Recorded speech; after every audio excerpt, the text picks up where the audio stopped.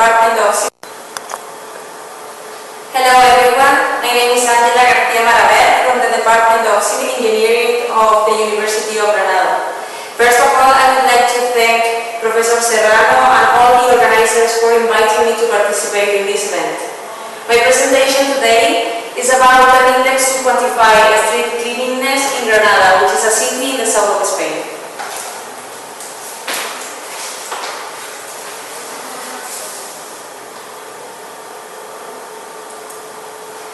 Urban surfaces receive waste deposits from natural and human sources such as green urban areas and parks, vehicular traffic, industry, domestic heating and waste received through atmospheric transport.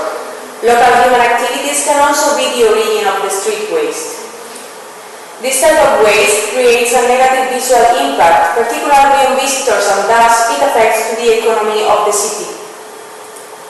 According to the Spanish legislation on waste and contaminated surfaces, this type of waste is considered to be household waste.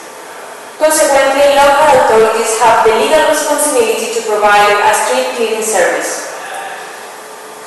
Most street cleaning services are outsourced to local providers and therefore control policies are required. Quality controls are useful in order to check whether the services are being executed according to the quantity, quality and performance standards that are provided.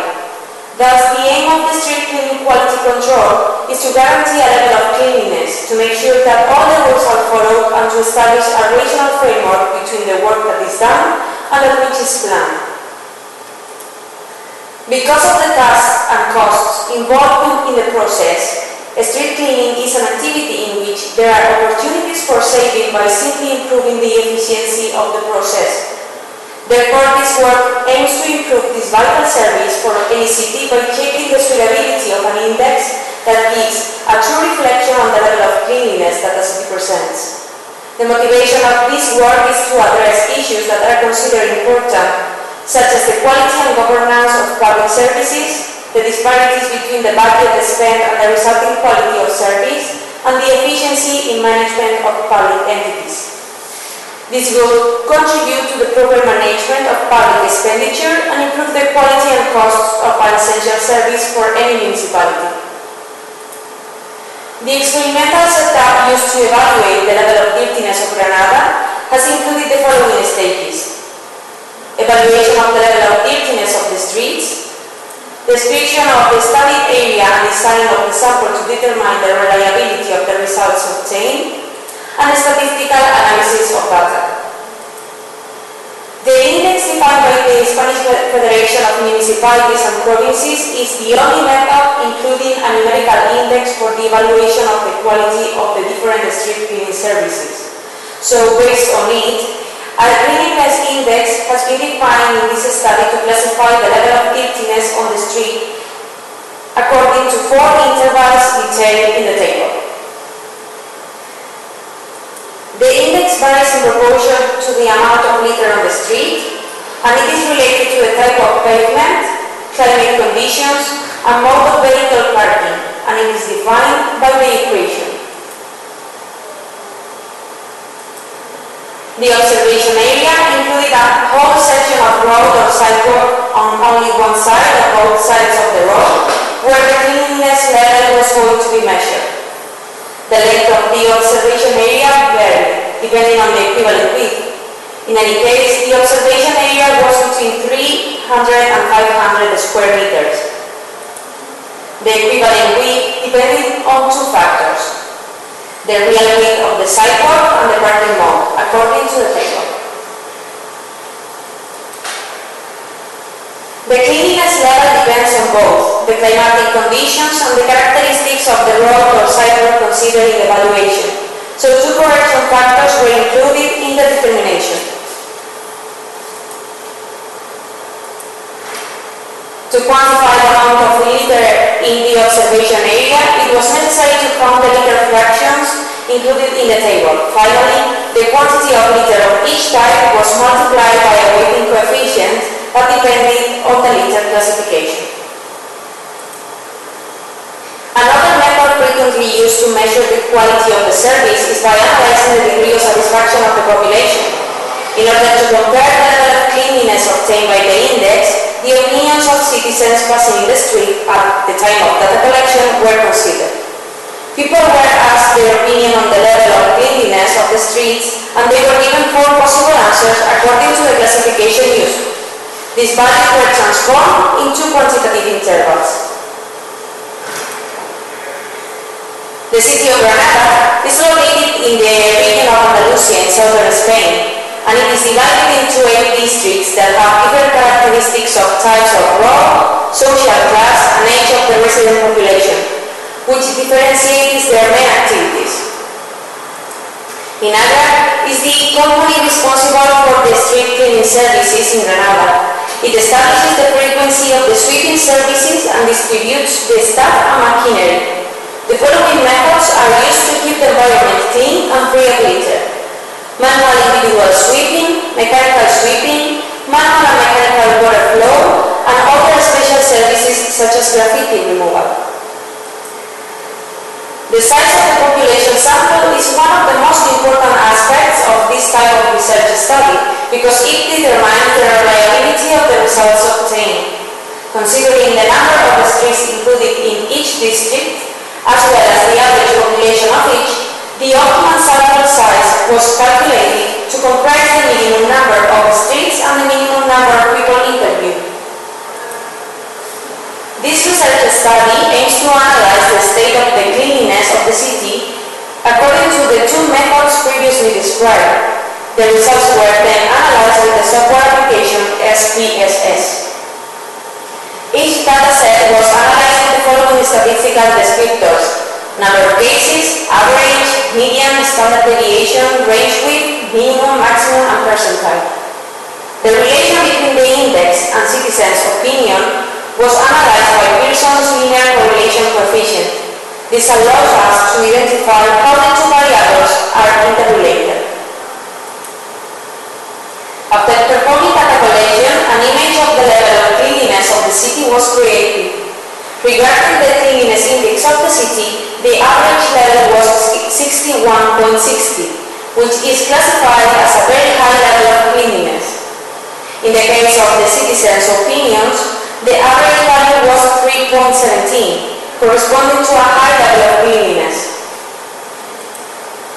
In general, all the districts obtained a positive cleanliness index, although there were some districts which were found to have a higher level of dirtiness. This was the case of the 3 districts highlighted in the table. On the other hand, 5 districts received a bad evaluation from the citizens.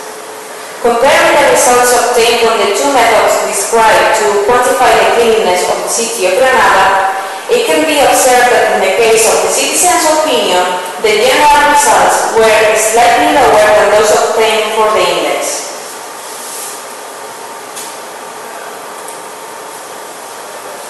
The influence of the different types of waste on the cleanliness index was also analyzed.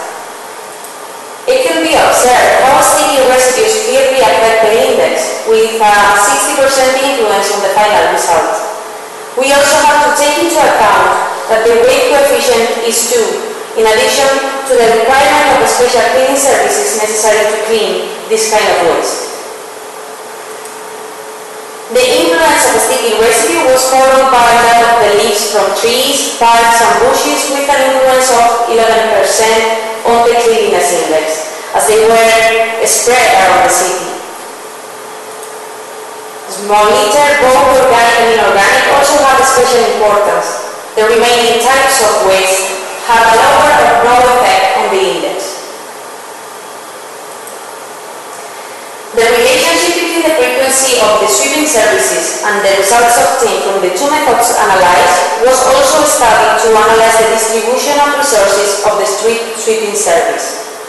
The frequency of this service is determined by the company responsible for the cleaning service of the city, according to the type of street and its location.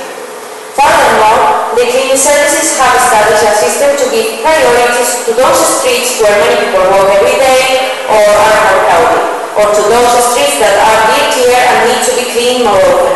In the case of streets included in this study, the following sweeping frequency has been detected: 1, 2, 3, 4, 5 or 6 days per week.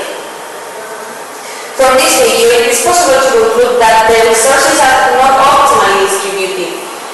This fact could be improved by changing the timetables of the workers so that they can clean more frequently those streets where the cleaning services are clearly deficient and that are not cleaned with the desired frequency in order to improve the final results. Once the results obtained from both methods applied in this research have been studied, we focus on the relationships that may exist between them. Generally, cleaning levels were higher with the use of the index. The analysis also focused on the statistical relationship between both systems using linear correlation coefficients. The general correlation coefficient obtained was 0.74, which is an acceptable result allowing us to establish a linear correlation between our two methods. A correlation, of course, should be linear, must be linear, otherwise it will not be useful to disprove that the index fits the situation of the districts of Granada. In addition to this, the dispersion graph shows a linear trend of the compiled data. Finally, it is possible to conclude that in relation to the cleaning level of Granada, the cleanliness of Granada is good, and that the results obtained from the cleanliness index and citizen opinion correspond to the category of very clean or clean. The cleaning levels vary from one place to another because of the specific features of each district. However, there are some disagreements between the results obtained from the index and the citizen's opinion. A sticky residue has a negative influence, and this is because there is much sticky residues on the street, and also because it is particularly difficult to clean. In relation to the management of the sweeping service, results obtained from our two methods have been positive. They have been obtained by analyzing ideas on implementing changes that could improve the results of cleaning some streets simply by reallocating some of the workers to other areas. And finally, in relation to the suitability of the cleanliness index, Pearson's coefficient showed a correlation of 0.74 at the mineral level, which shows that the index has an acceptable suitability. The majority of districts show good results in the specific study conducted in each area, and a tool has been found that it is very easy to use by any technician of the town council, which allows us to measure the level of cleanliness of the streets of a city, so that the outsourced company is not responsible for controlling all of the cleaning services.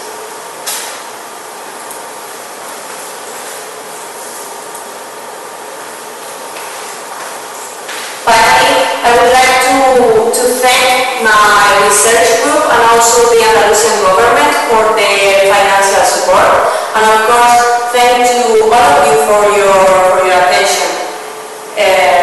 Thank you very much. Well, good afternoon, ladies and gentlemen. Thank you for attending the afternoon session. I apologize to all the speakers and the audience for the late start of this session, partly due to the very nice lunch that was offered to us. Now, of course, we will have to be prompt with our talks. So may I ask the next speaker, Pedro Fernandez. I believe all the speakers have already uploaded their talks. So Pedro Fernandez is from the Universidad Politécnica de Madrid, and he's going to be talking to us on an observatory on sustainability in Spain. I'll be brief with the introductions in order to save time. Thank you, Pedro.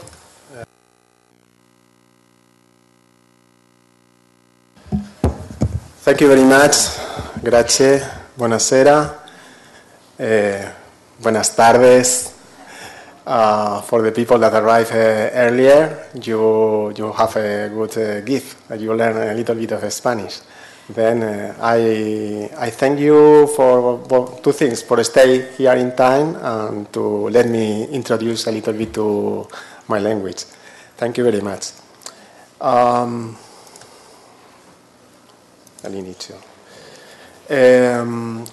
Ravenna, or the organizer, asked me to talk about the Observatory on Sustainability in Spain. I'm coming from the Universidad Politécnica de Madrid, and also I'm the owner of a coastal planning group.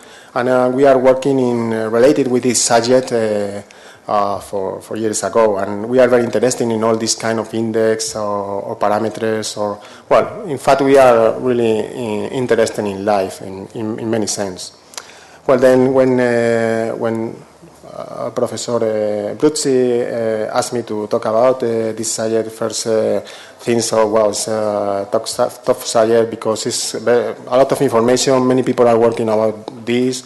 What new can I say about this? I didn't want to go to the report. Well, when suddenly I released that something happening. Something happens in this time. The Observatory on Sustainability in Spain was closed. And the question was thinking about, talking about sustainability, about the Observatory on Sustainability in Spain for some institution that has not been sustainable. I don't think I will get many credits from the audience, no? But this is good things. I think that in bad things you always get good things. And the good thing is it gives us the opportunity to put out of the report, to put out of the index, and to take a view wider, outside, a little bit outside of all the data. And this is the way I try to interpret it, or try to present you this Observatory of Sustainability. And this clause gives us the opportunity to talk about sustainability and the indicators and crisis and life and my group, coastal planning, your group also. I know myself a little bit, and I like to talk. Could be for many subjects. And this I try to make an index just to fix in the focus on the subject.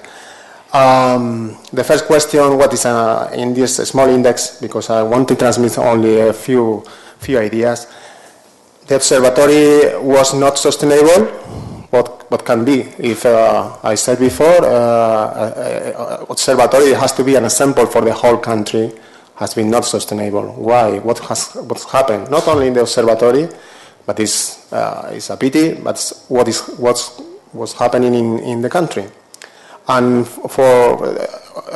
we are not so different from the rest of the Europe, and we are not so different from the rest of the world. What is happening in the world? We are a good example to study, like anthropologists not study the whole data, study a small piece, but to understand the rest or to have some ideas. Then we will go back to the origin of indicators or the idea of indicators to think a little bit about what is the meaning or what we are working, what we understand about indicators. Coming back, Professor Bruzzi asked me, focus on the Spanish Sustainability Observatory. What is the gaps? What is the mistake, or not mistake, but what was wrong with this Spanish Sustainability Observatory? Some conclusions. I recommend 2 reports and some acknowledgement to finish this afternoon, this presentation. Well, like I said before, the observatory was not sustainable. Last June 2013, just right now, the Spanish Sustainability Observatory was closed by the Spanish government. And why it was closed? And the idea they transmit to everybody is like closing another observatories or another public service is the austerity rules that is governing the idea of our government. I will not go if it is okay or not, but the thing is to move out the country. The idea is from today's economic crisis started at least 2008, but this is very important. Because when I think the crisis started much much before than 2008, but this could be addresses at 2008. The thing is, the observatory started more or less on that time.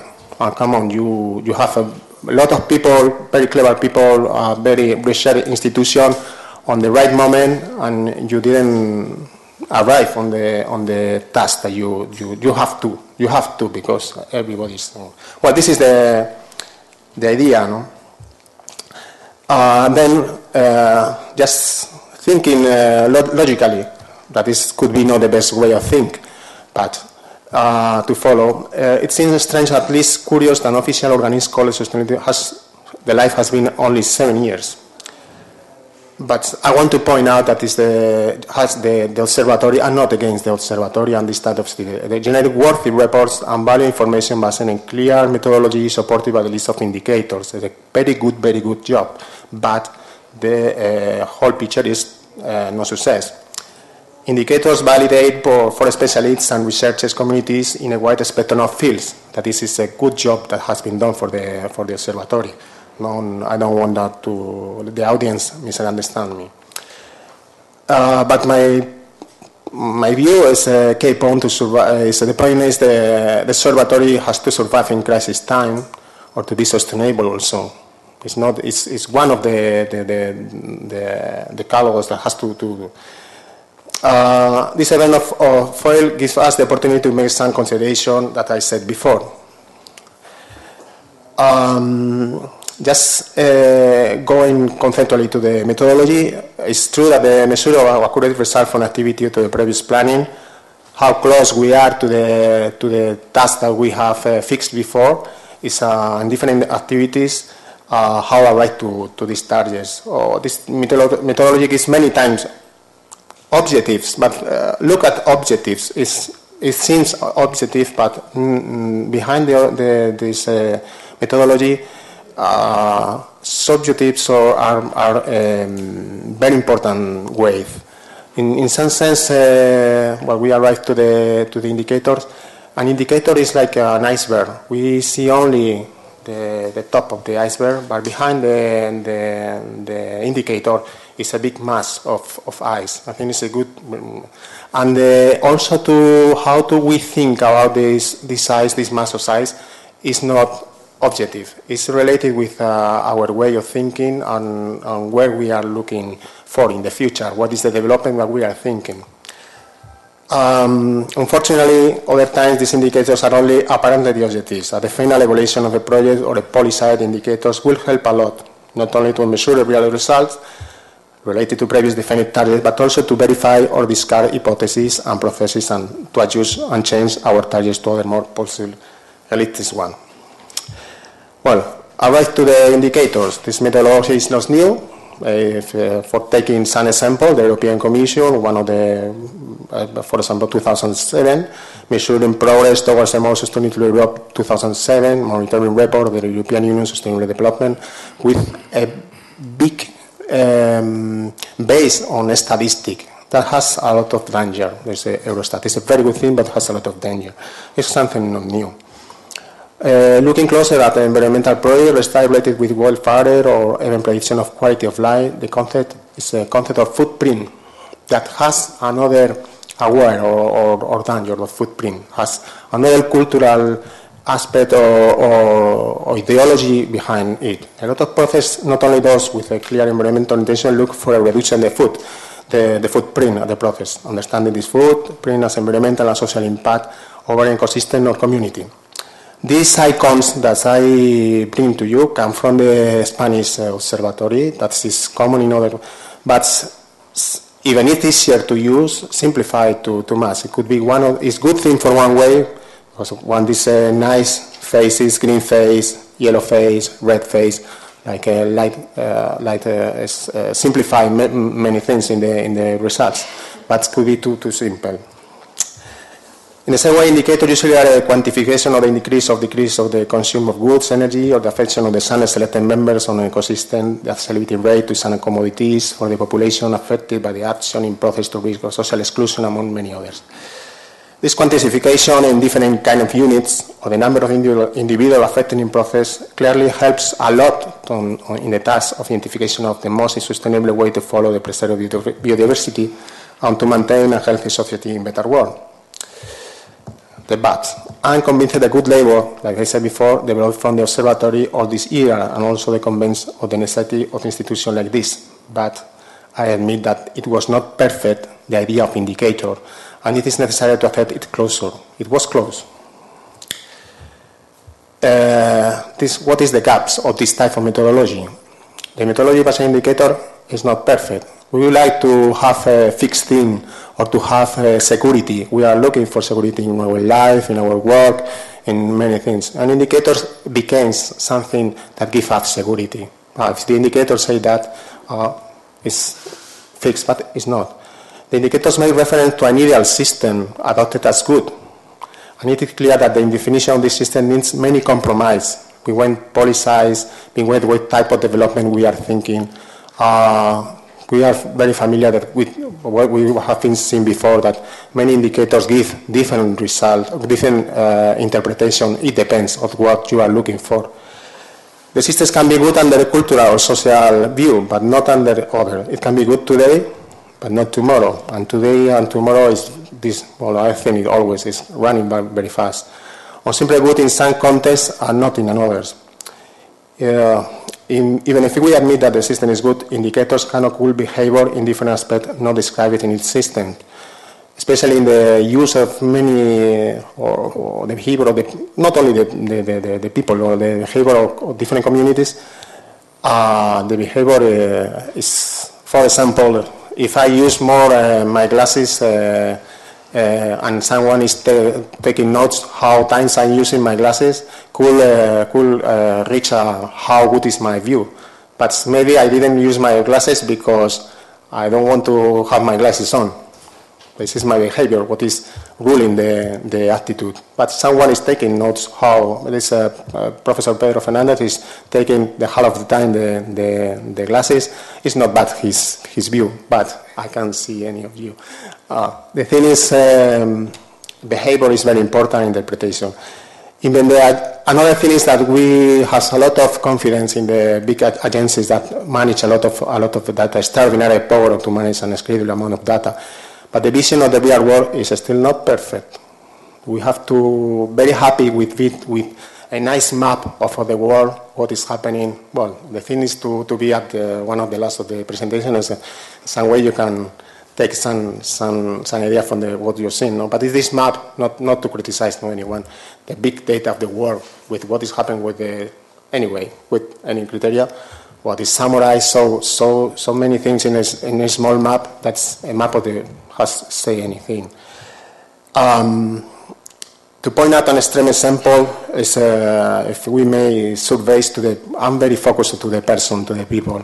From community biologists from Netherlands to say something cannot be applied to a community of native flora expert from El Chaco in Paraguay. And I close these two examples because now I'm working with some colleagues from Netherlands and I will be in community from Paraguay.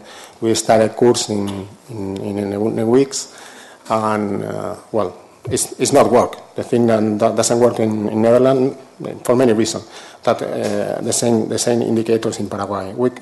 If we take another example around the world, it's the same.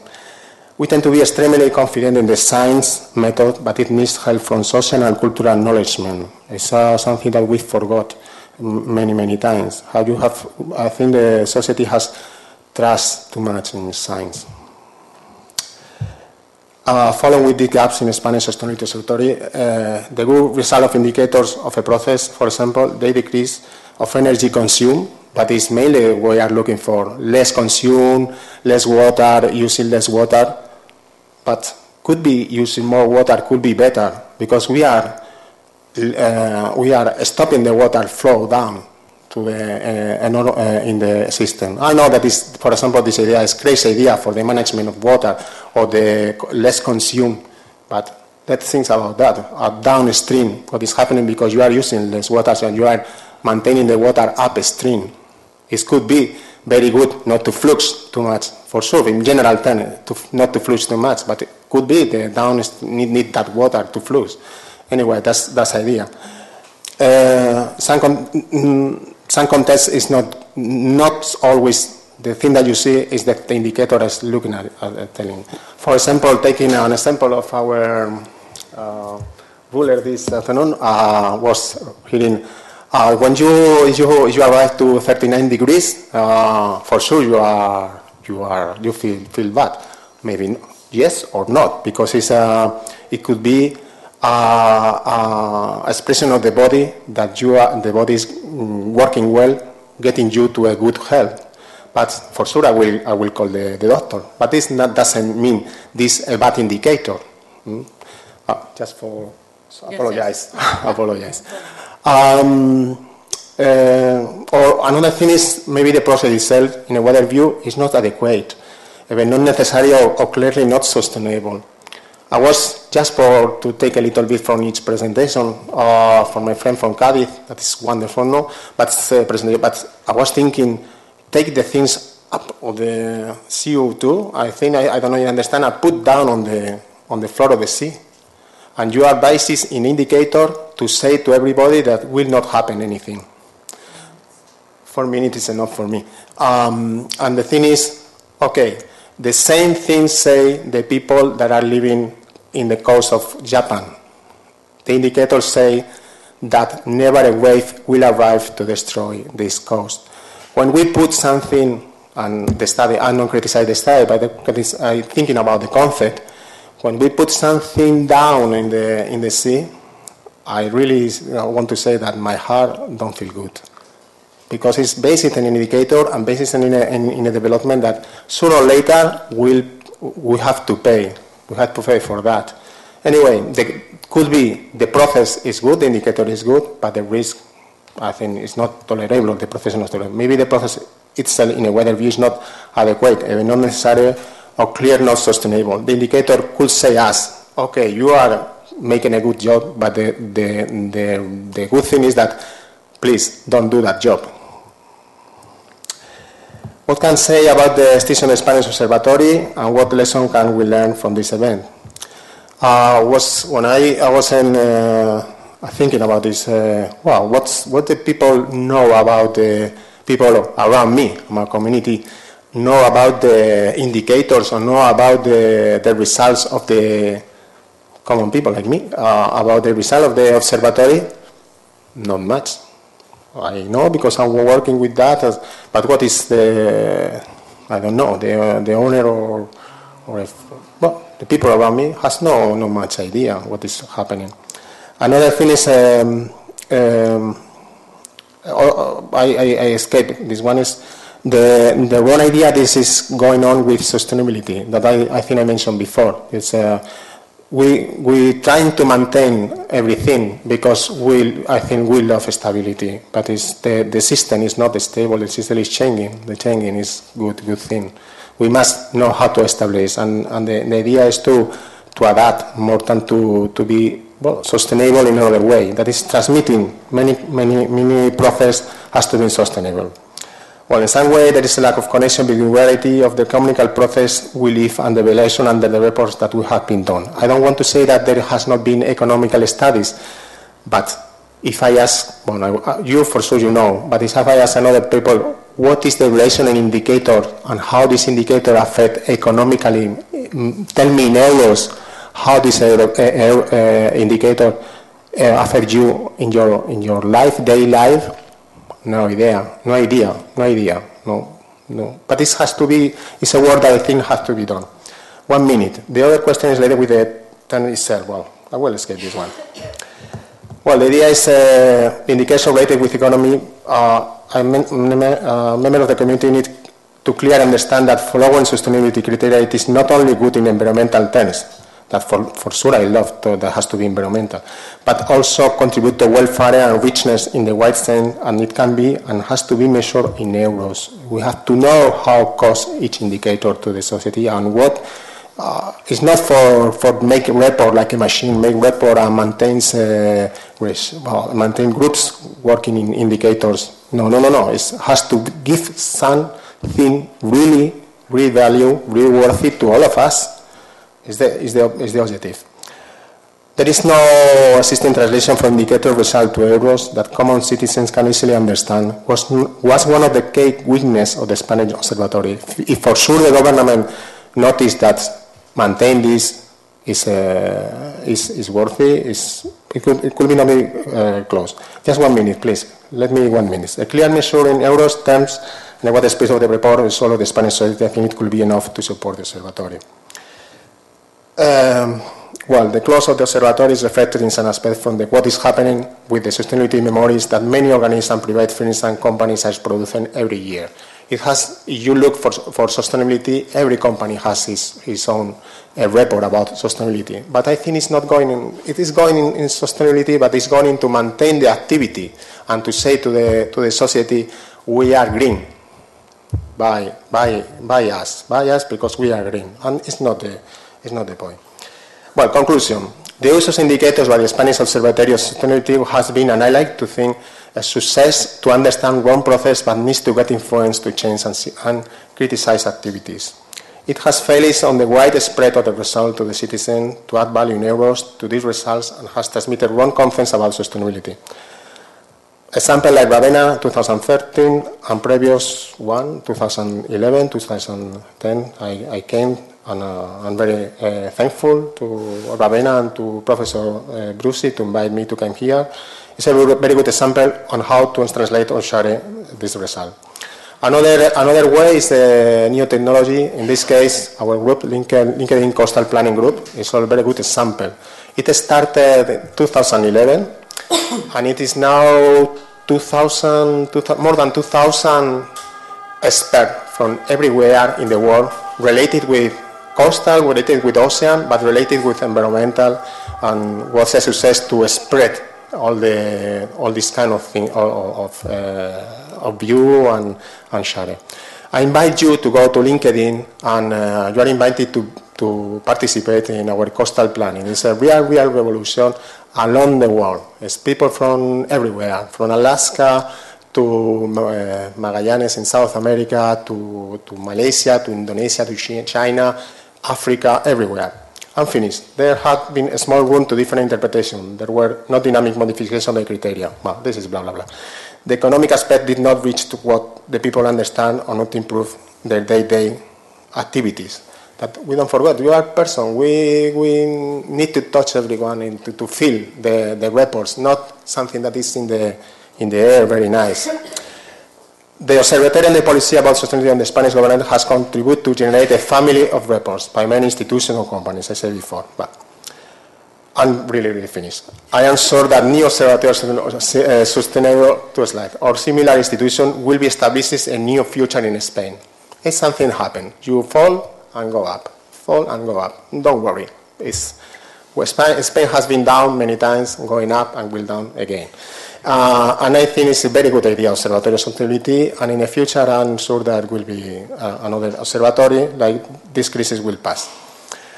I really recommend this one, and this report of 2012, Spanish Observatory. Please go to the web and download it, because it's a very good report. Acknowledgement. Okay, Ravenna, for sure, organizer, team members, and Ravenna City. I feel so good when Luigi called me, and Professor Brucey called me, and I'm waiting. Come on, he will call me another year. Come on, yes, he called me. Okay. I will come back to Ravenna, because I feel very good here. And I enjoy this atmosphere, this nice city, looking the cycle, the interest of the environmental, how you live, the food, everything. And then I feel happy to come here. Thank you very much for Ravenna, the team member, of course, in person, Giovanni Montessori and Luigi Brucci.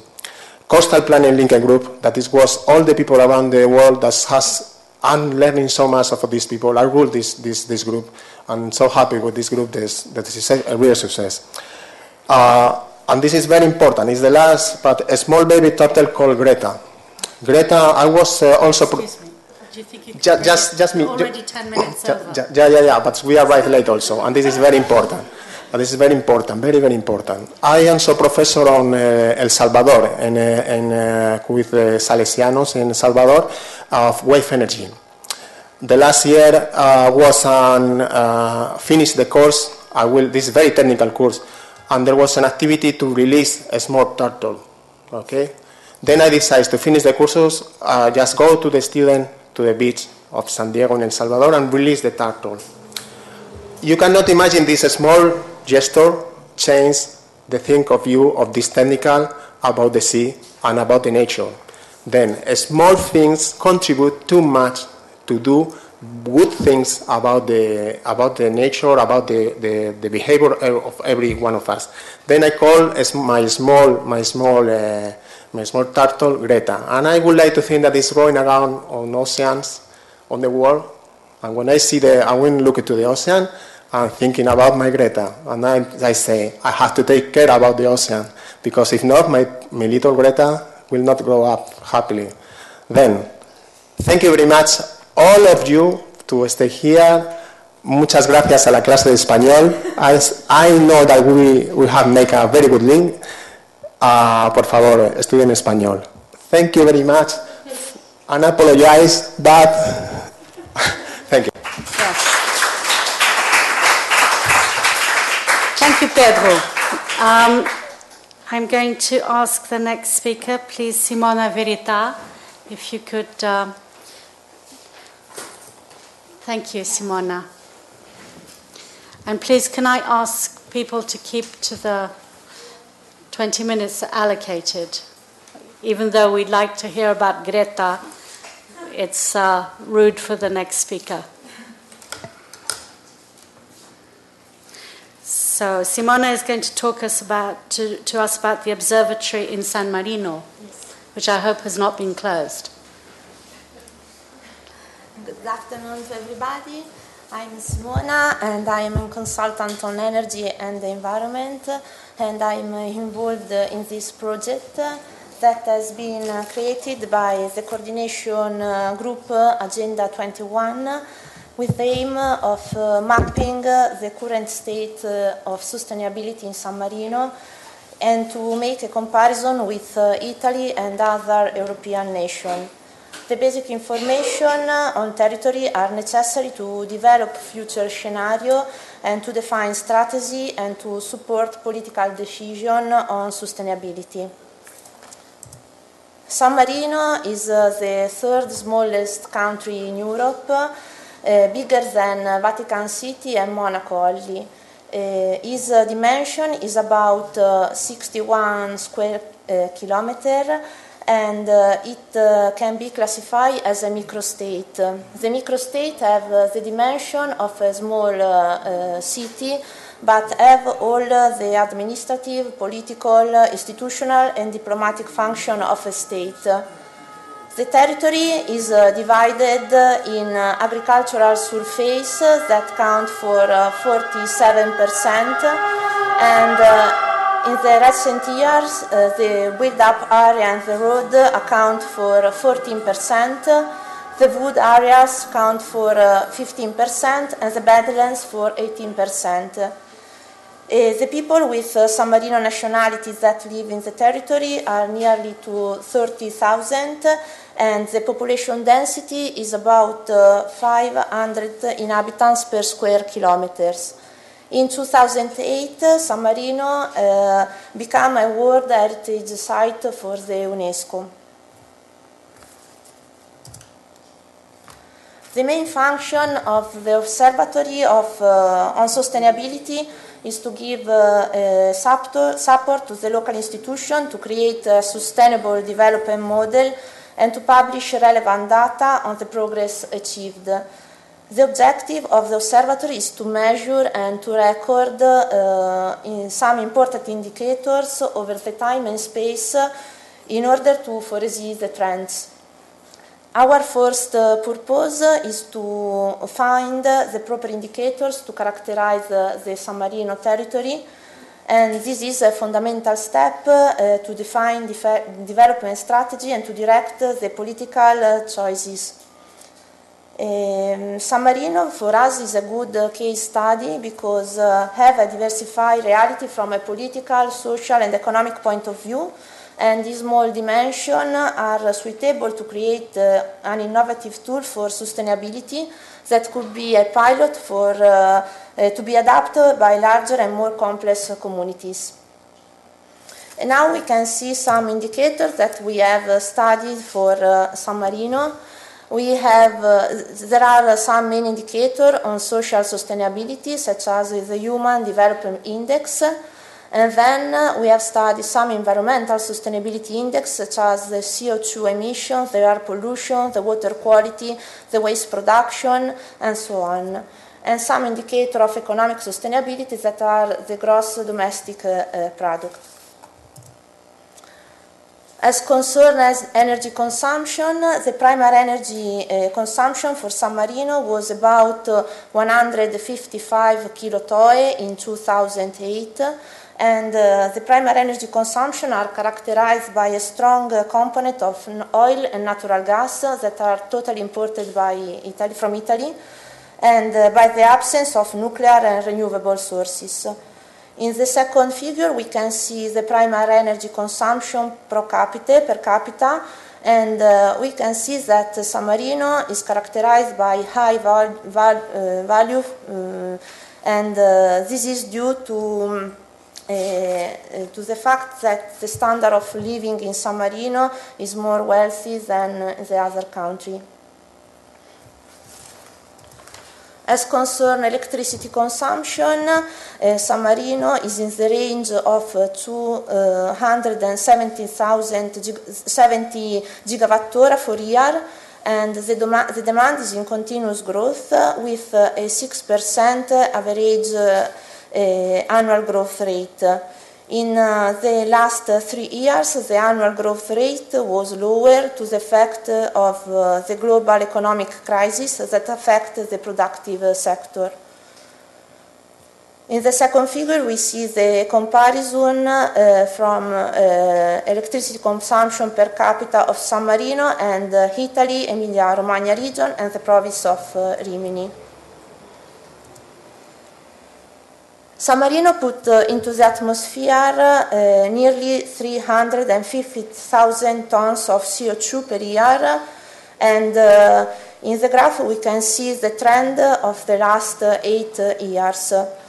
There is also the comparison between the CO2 production per capita, and the value for San Marino is about 11.5 tons of CO2 equivalent per inhabitant, and this is strictly related to the energy consumption of the state that is higher than in Italy and Emilia-Romagna and Rimini.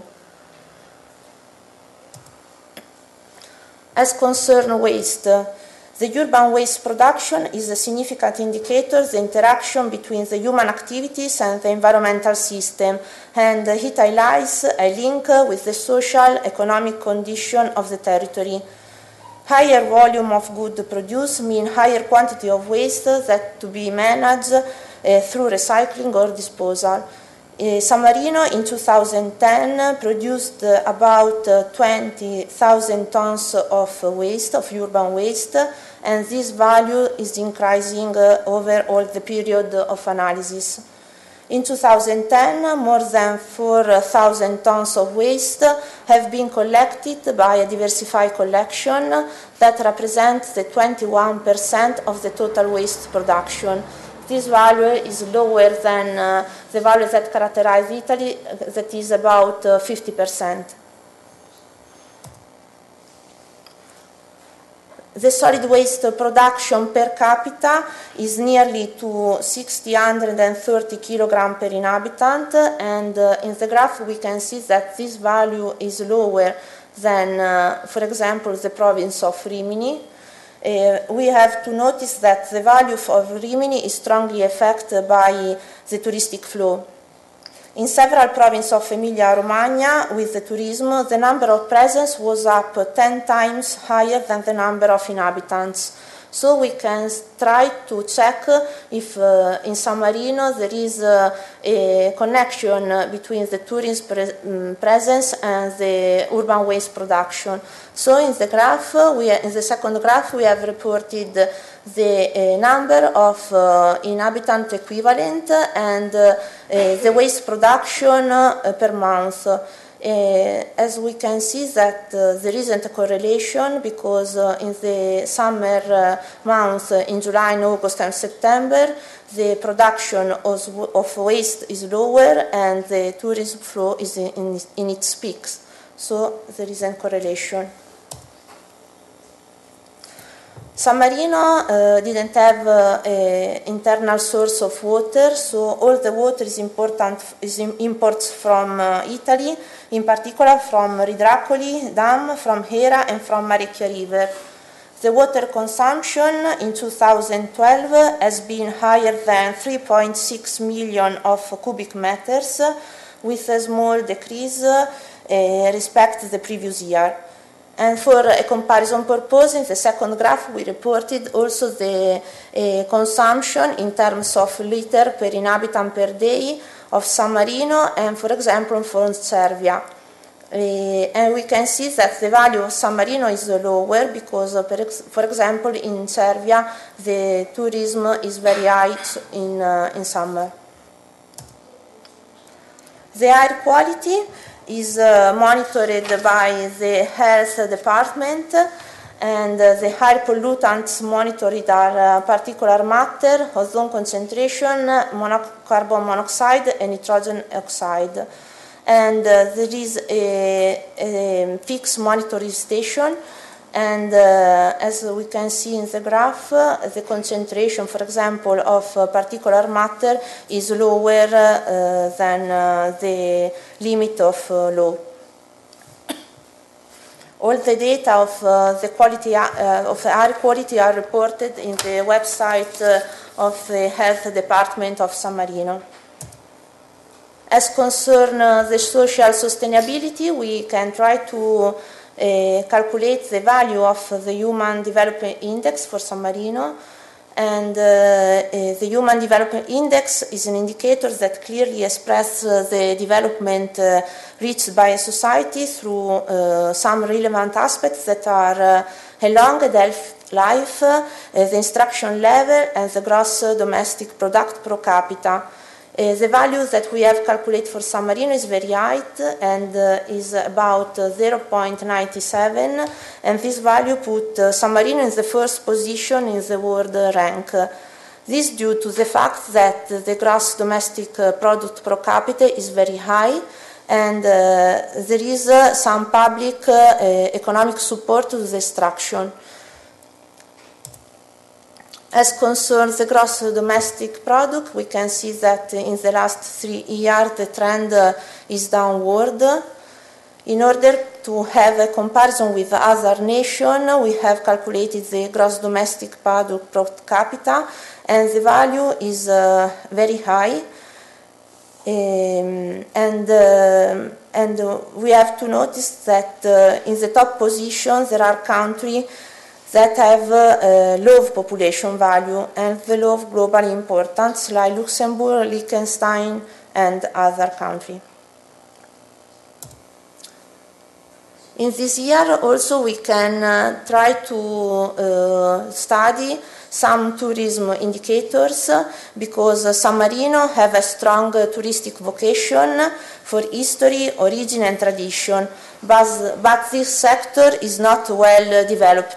More than 2 million of tourists visit San Marino the last year, but only the 3% stay there for 1 night or more.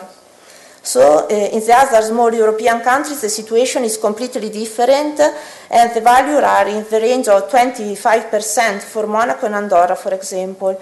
So at the end we can see that the tourists see San Marino as an attraction for a daily excursion and not for a primary destination.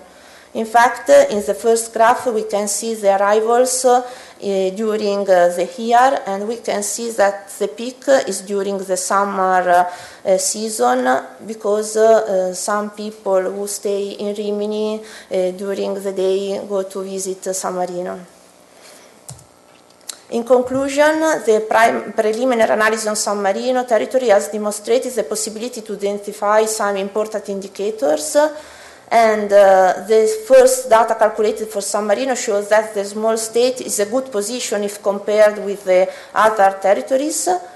This kind of analysis, especially if it is conducted for large community, presents a high degree of difficulty due to the limited access to reliable statistical data, and the result obtained could be used to calculate the well-being indicator set proposed by Estratto, and Professor Brusti speak in the morning of this fact. Thank you.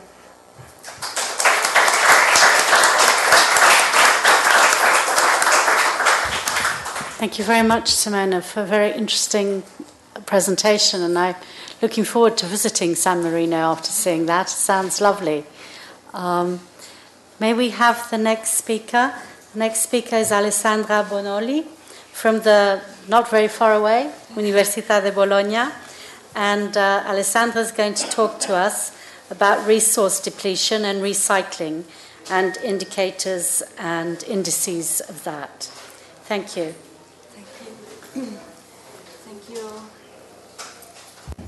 Thank you, Alice.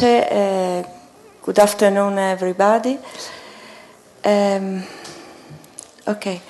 I would like to give you, with my presentation, just an overview related with natural resources depletion issue and the answer that recycling can give in order to improve the sustainability in natural resource utilization.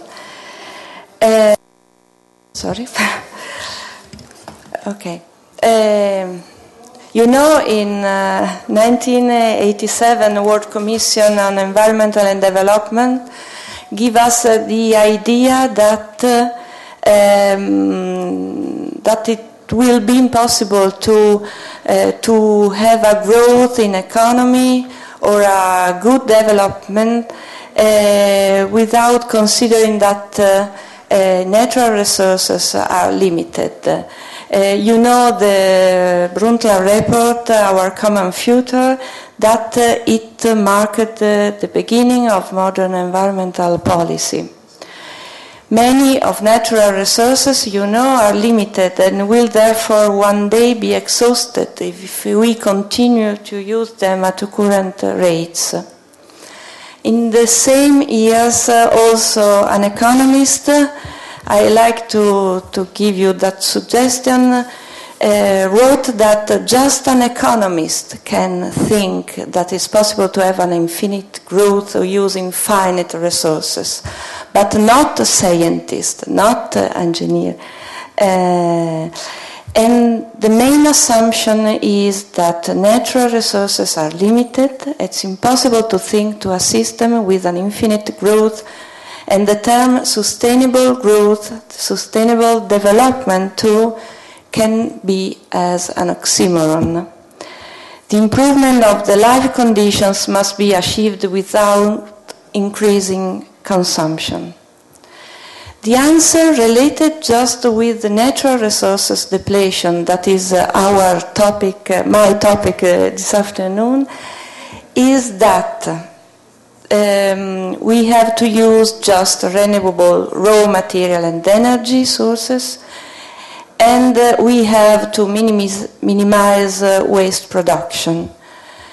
And how that's possible? Thanks to reuse and recycling.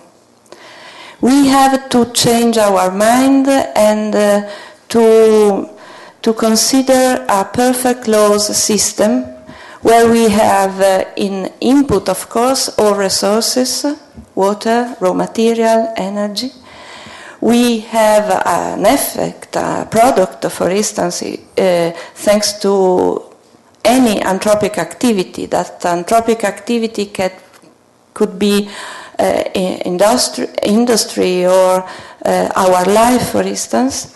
And as output of any anthropic activity, we have to consider emissions, waste, wastewater, and so on.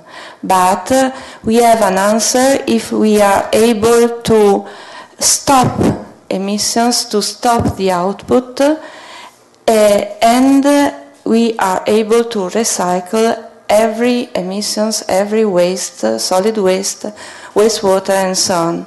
Thanks to recycling, the second good effect is that we can reduce input in resources.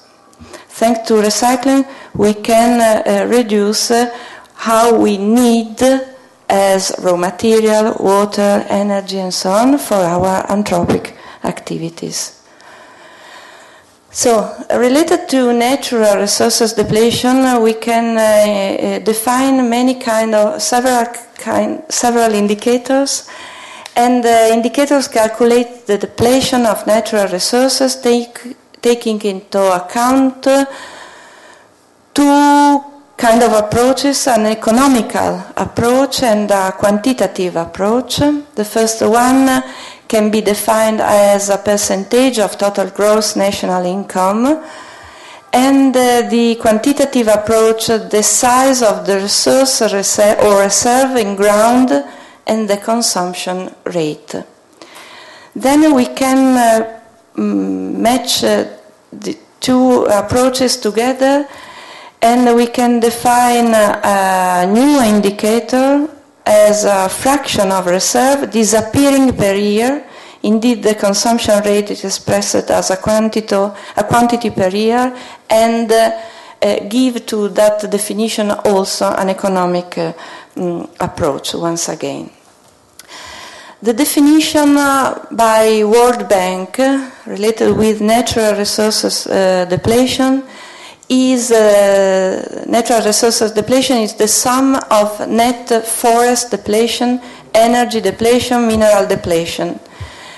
Forest depletion is a very, very strong issue. This morning, Maria Betty said that forest depletion is an important indicator related with, for instance, deforestation or for quality of air, for instance.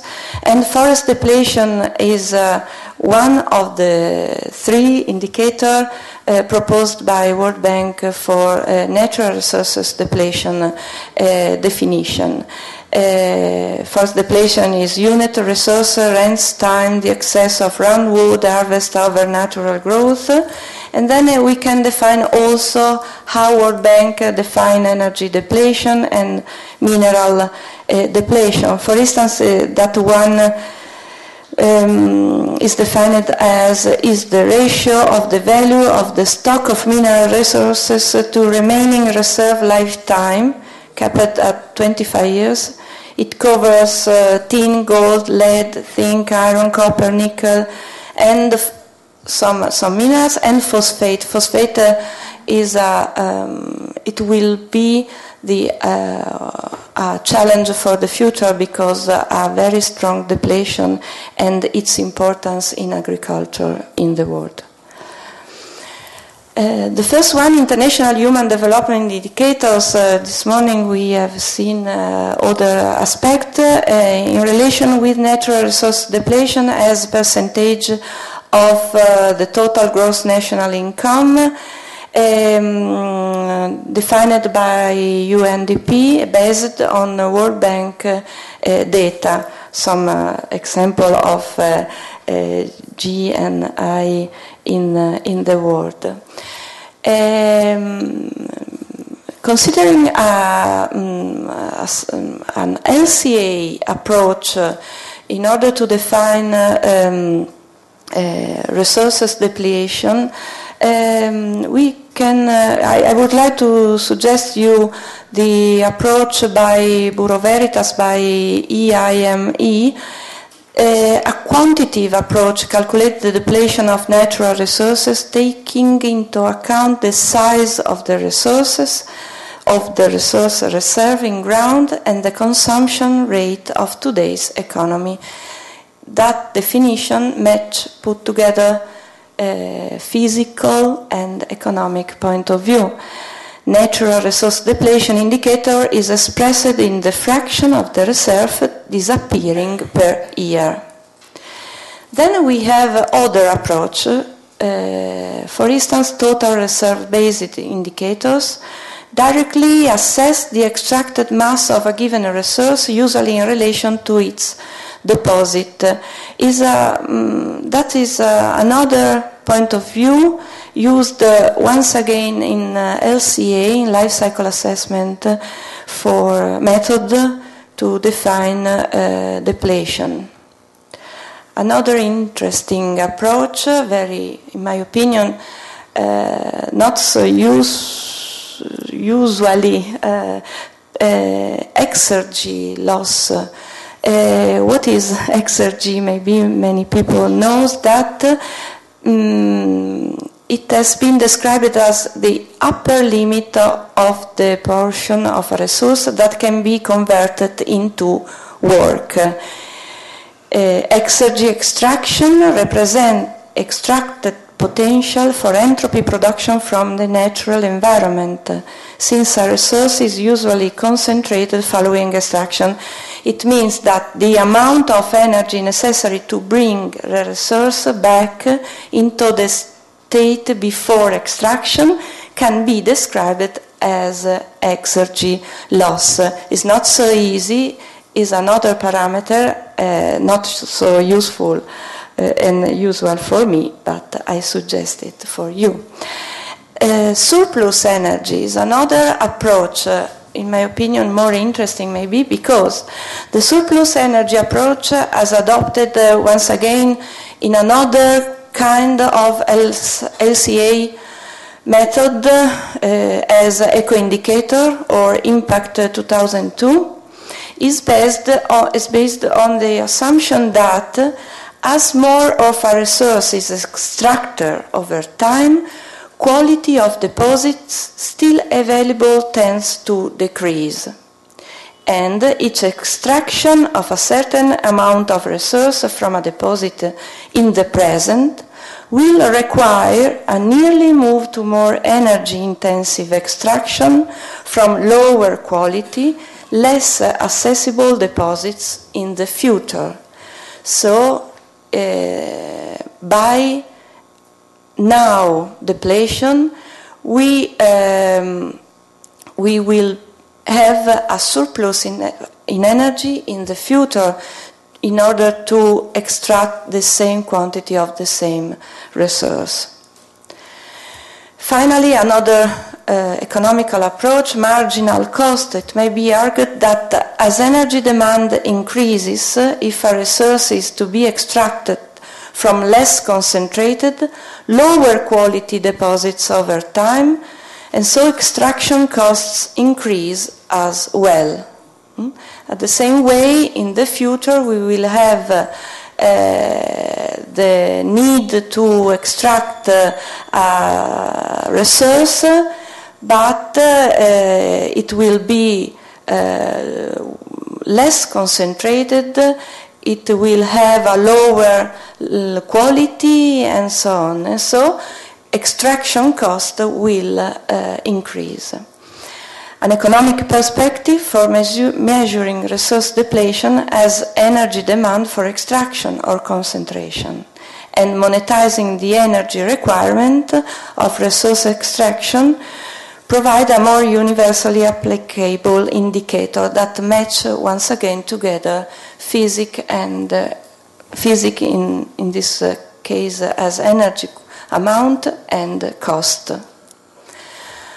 The last approach, willingness to pay models, a very strange approach because willingness to pay models aim to capture the costs of an environmental intervention that stakeholders are willing to accept.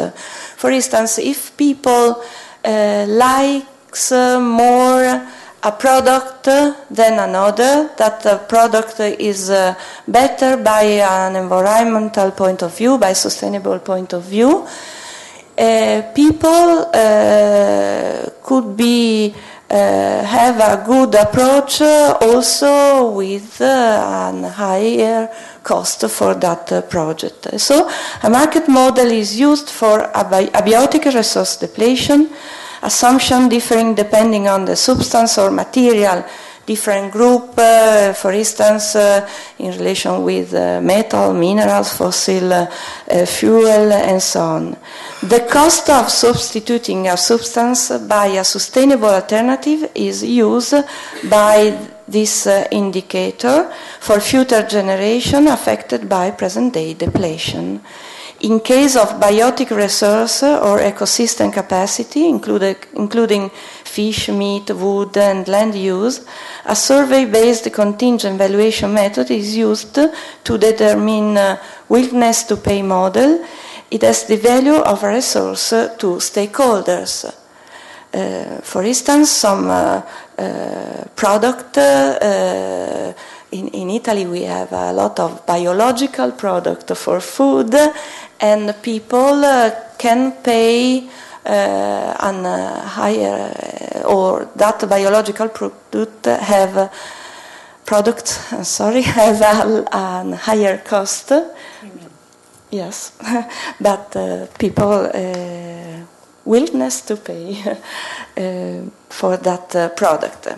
So I would like to say that whatever the model of assessment and the index used, the focus should be moved toward the solution, starting from the depletion evaluation reason.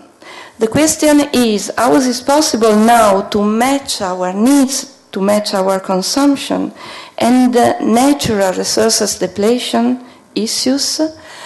Natural resources depletion plus waste production, that means environmental impact. But if we change our mind and we think about resources valorization and waste minimization, thanks to recycling and recovery, that means sustainability. You can read what some colleague of mine from Holland, Dutch professor at Delft University, wrote that in Western Europe now 15% of the raw material expressed in euros, once again an economical point of view, used for building work and consumer products is obtained by recycling. This means that recycling has become a player in the raw material sector and in all natural resources issues. In the coming 15 years, the contribution of recycling in the supply of raw materials in Western Europe must be doubled to 30%. For this purpose, breakthrough technology must be developed, and it have to be developed also our approach in waste recycling, waste treatment, secondary resources, secondary raw materials utilization. The time of expiration of non-renewable resources can be postponed, possible for a very long time, by technological improvement in the exploitation and processing efficiency, using the resources in accord with a program of sustained availability, minimize raw material consumption by dematerialization of products, optimization of raw material recovery and use, utilization of substitute resources, and improve and maximize recycling processes.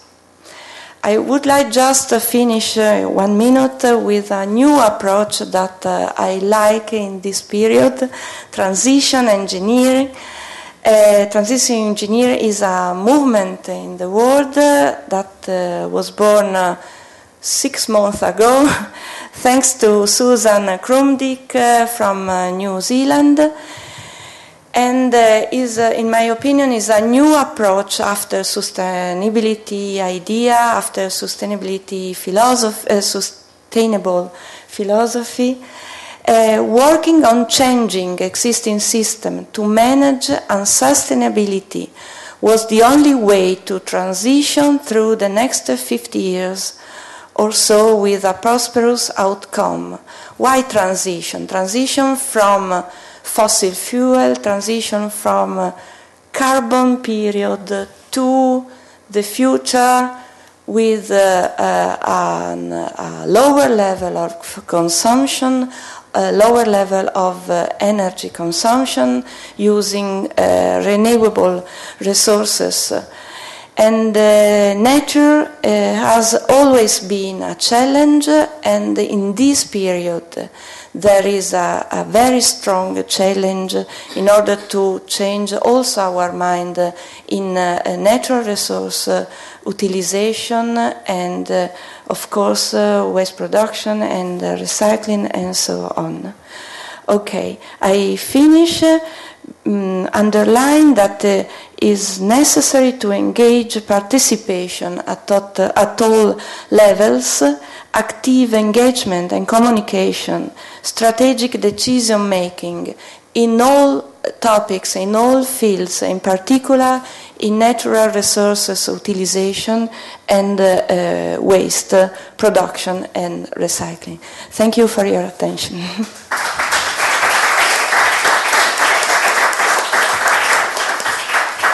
Thank you very much, Alessandra, also for your perfect timekeeping, 20 seconds in hand. So I'd like to ask the next speaker. That's Giorgio Giacomelli. I'm not sure if I've actually pronounced your name properly. Yes. And Giorgio comes also from Università di Bologna, but from the Department of Physics. I didn't know what department. Engineering.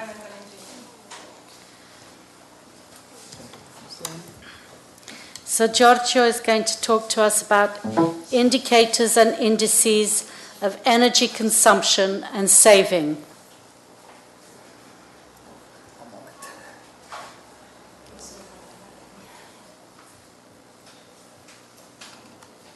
Sorry, I changed a couple of slides. Yeah, I always do as well.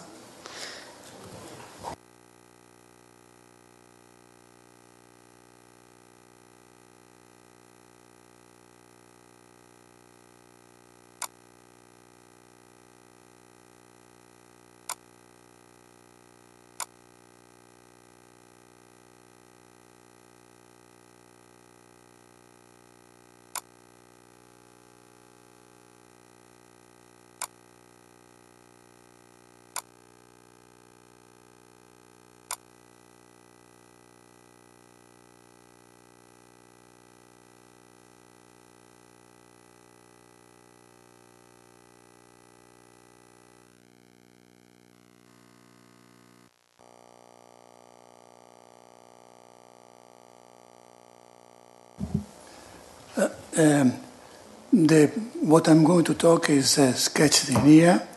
After a brief introduction, I will speak about energy, and then I will add the new gas oil shales and oil sands, which brought a considerable change in the energy supplies. And I think this will be so more in the future.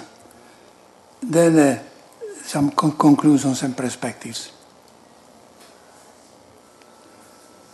This is a small introduction.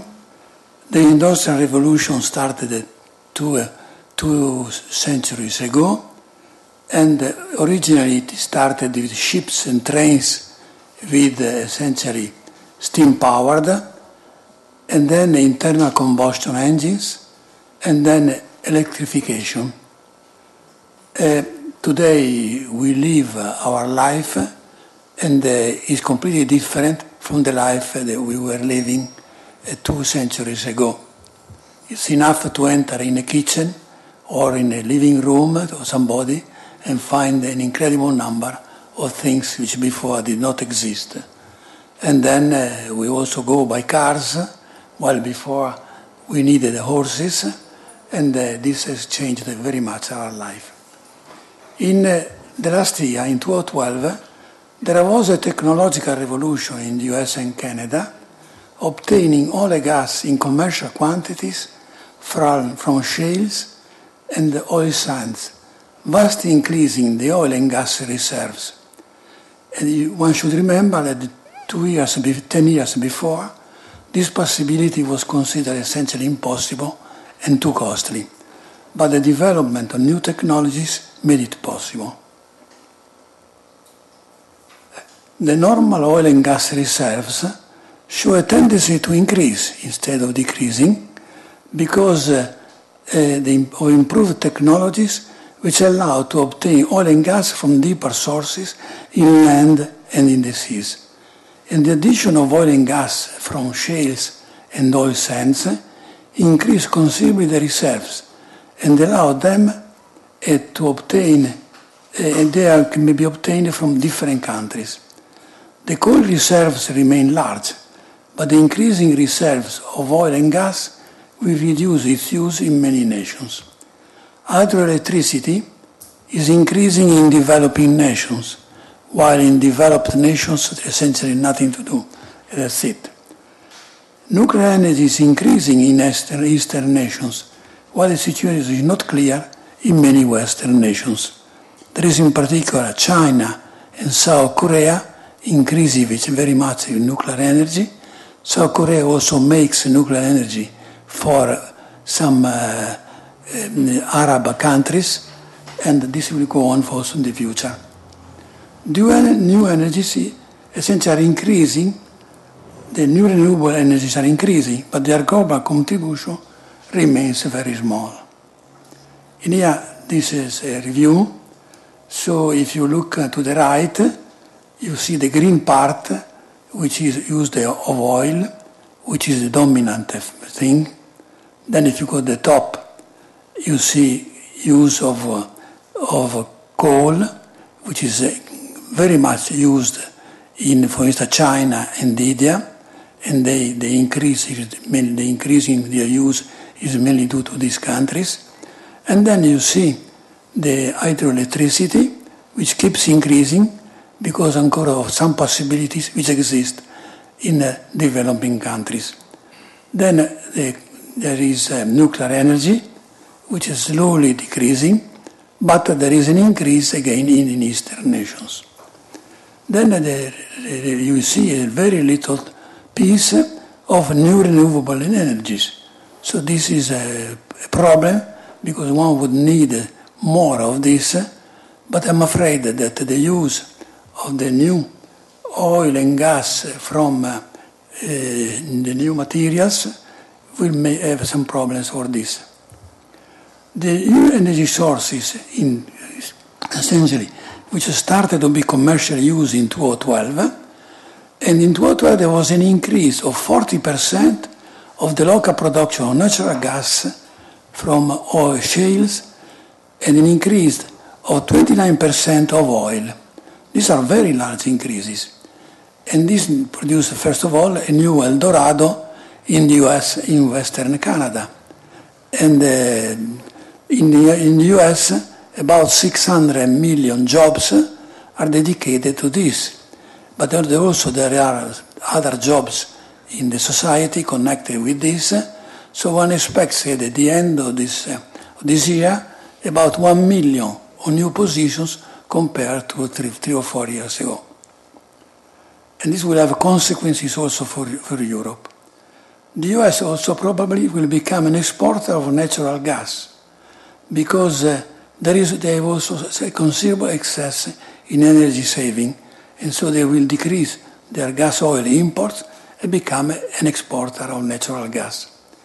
I forgot to mention that Canada has the majority of oil shales, about 70% in the western province of Alberta. In here there is sketched the way one obtains gas and oil from these deposits. And you see, essentially, on the right picture, a well which is vertical, then it goes horizontal. And in the horizontal, essentially for 2 or 3 days, they put some hot water plus some sand, and this means at high pressure, and essentially they fracture the rock. From essentially the small fractures come out very easily the gas, more difficult, but obtain also oil in some shales. To the left is a more complex situation, where you see in the center one vertical well, which eventually becomes horizontal, and they fracture the region where there is the shale. And then on the side, left and right, from the center one, you have wells which pump the material oil. In reality, it's heavy oil, so it's not easy to get it up, but eventually they get it.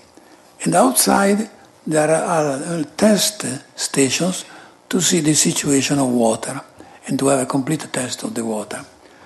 The situation is not so simple as it seems, because now they also measure the isotopic composition of the material. And they found essentially that beside carbon-12, there is a small fraction of carbon-13. But this turns out to be important because they know immediately individuate the regions where it's better to pump out the gas, for instance, and it goes up much faster. And the other regions, there is a gas with some carbon-13, which is very useful to make certain compounds.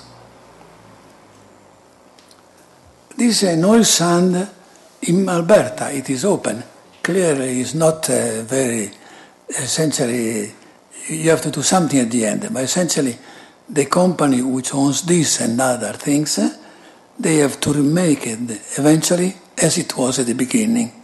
Since the Canadians and the people from the US are very serious people, I think one can decide that they will do it. They will make it into some parks. But it will be more difficult to do something similar in Europe. Now, in here, there are the largest deposits of these materials. If you look at the top, you will see this is for oil shales which will give out oil. You see they are mainly in the United States. Actually, they are the region where they are placed, most of them. But the gas at this moment is what they obtain.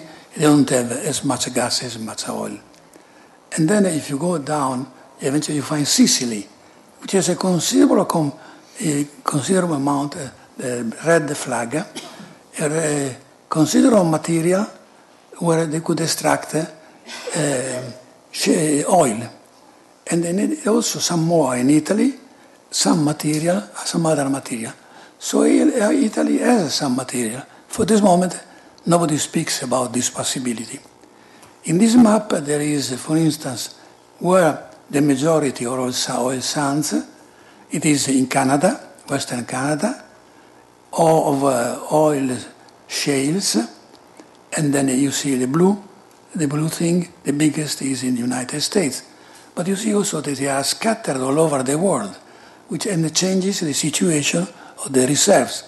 They have nations which have much of this.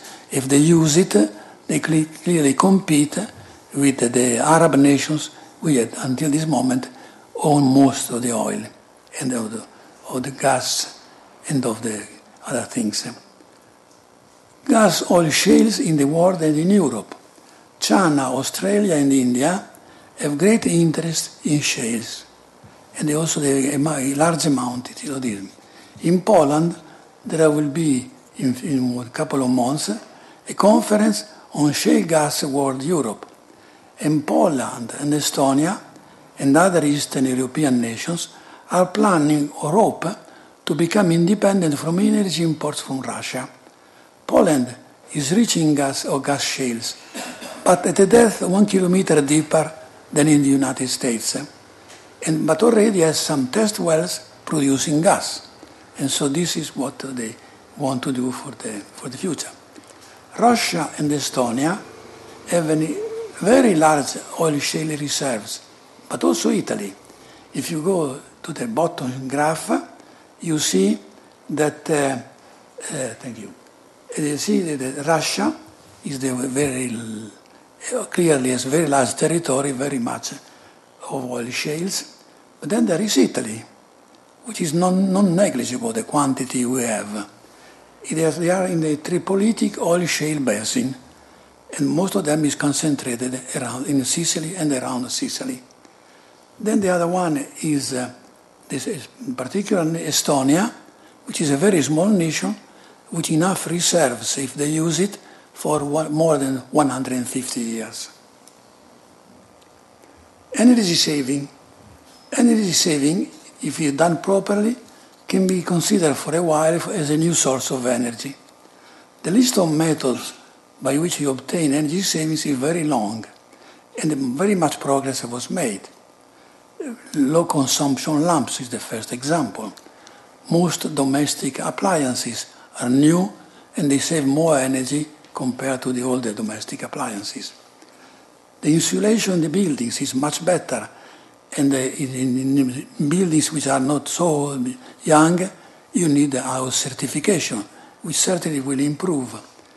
Then a generalized teleheating of buildings would mean, if for instance you use a plant to make electricity, which has an efficiency of 40%, and if you do teleheating for many places, you have another 40%.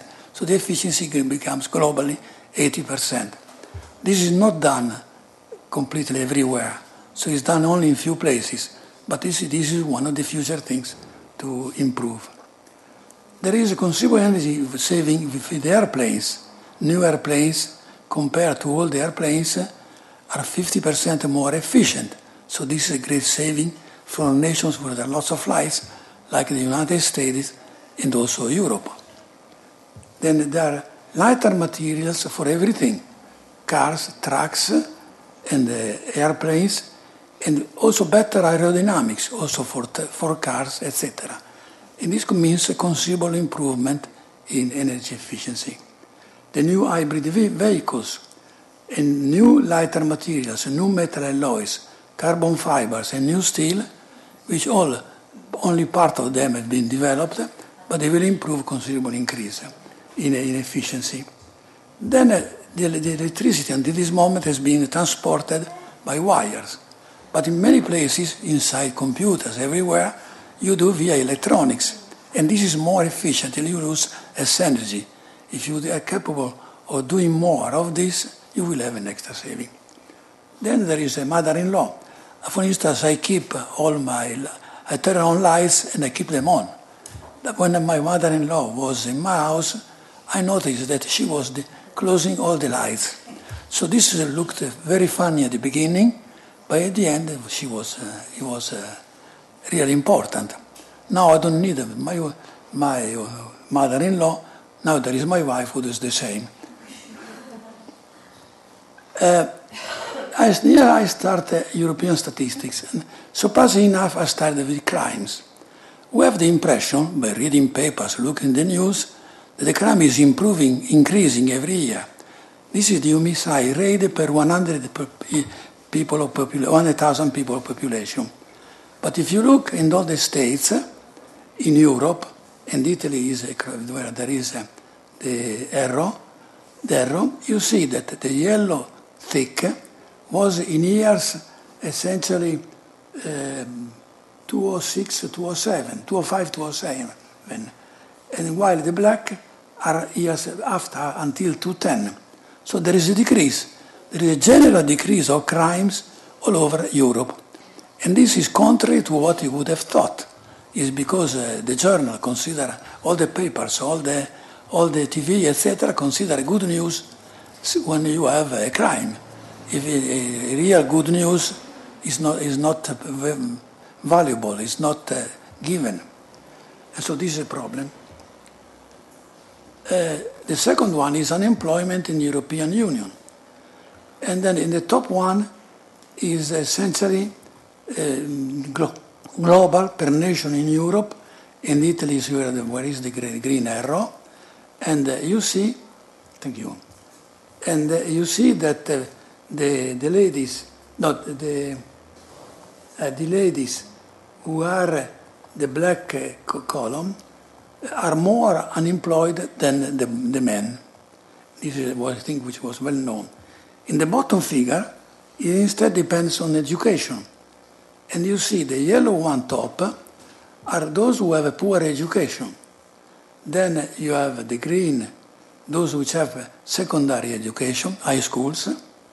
And then you have a very small tick, which you see barely, which is those which are university education.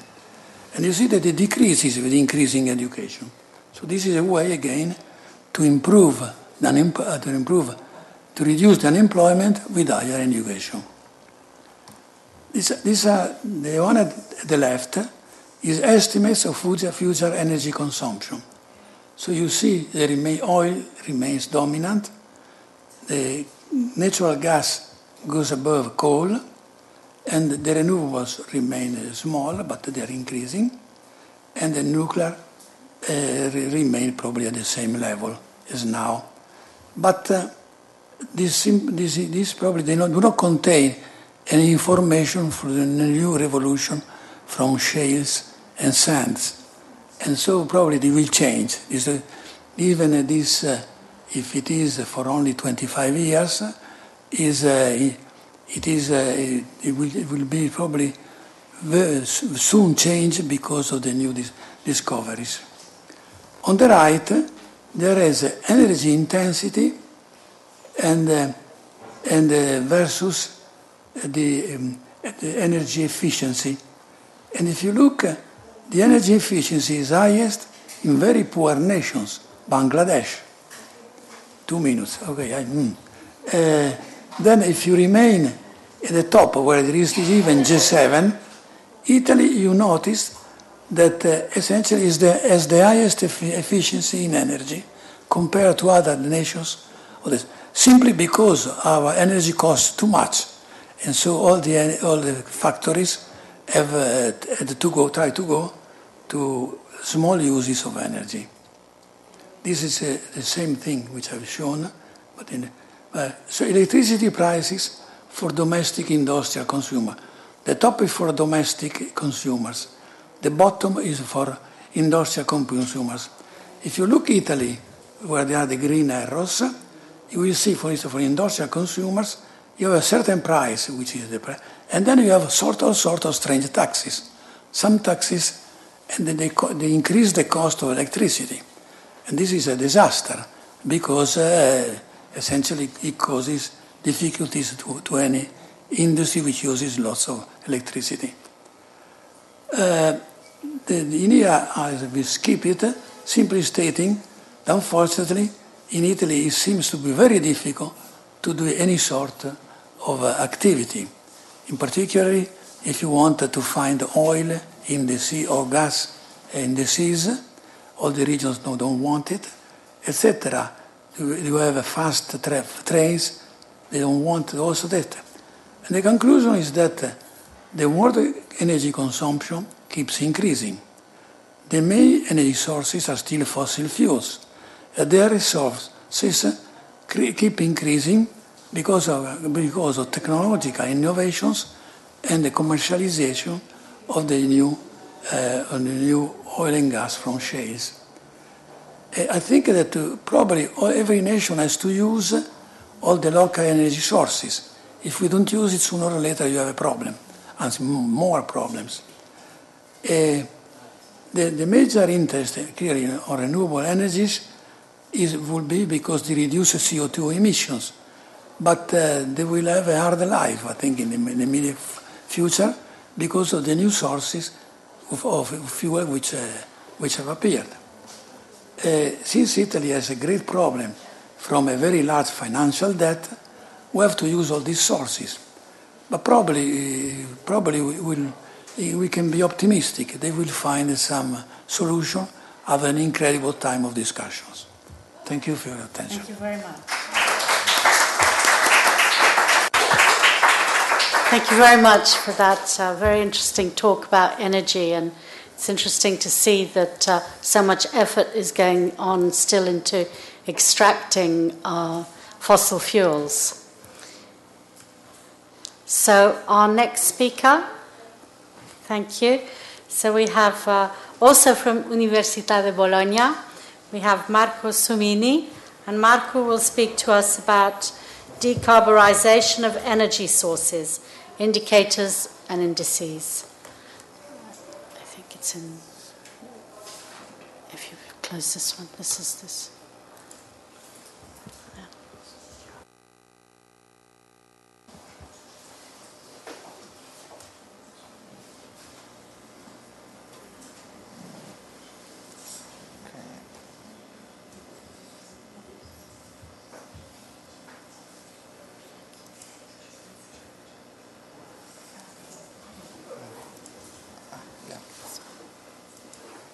Okay.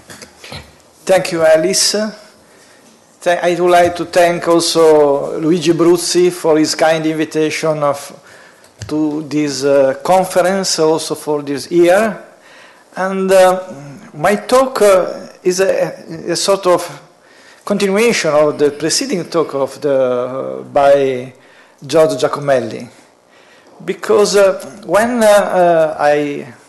we talk about this conference with Luigi, he gave to me a subject, energy sources decarbonization and sustainability.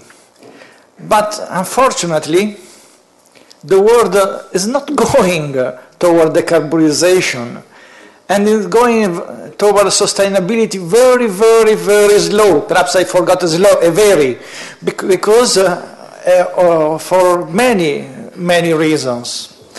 So I added a subtitle to my presentation, Energy and Environment, Trend and Issue.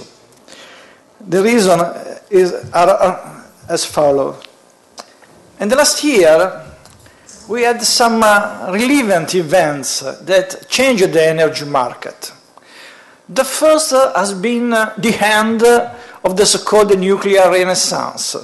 The new standby of the nuclear energy after the Fukushima crisis then undermined and stopped any perspective from the coming decades, I think. Even if we can count some 434 reactors in operation, as the International Agency of Atomic Energy says, and some new grid connection in China this year, and 69 nuclear power plants in construction, the public acceptance and economic compliance with the energy market are still a very big issue.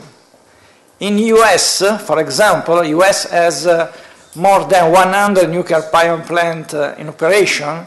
The constraint on the federal budget with the related cuts to subsidies to nuclear and renewable too, and the cost of the upgrades required after Fukushima, valves, piping, pumps, and so on, are forcing many utilities to consider an anticipated outage for many aging or not easy to refit nuclear power plant.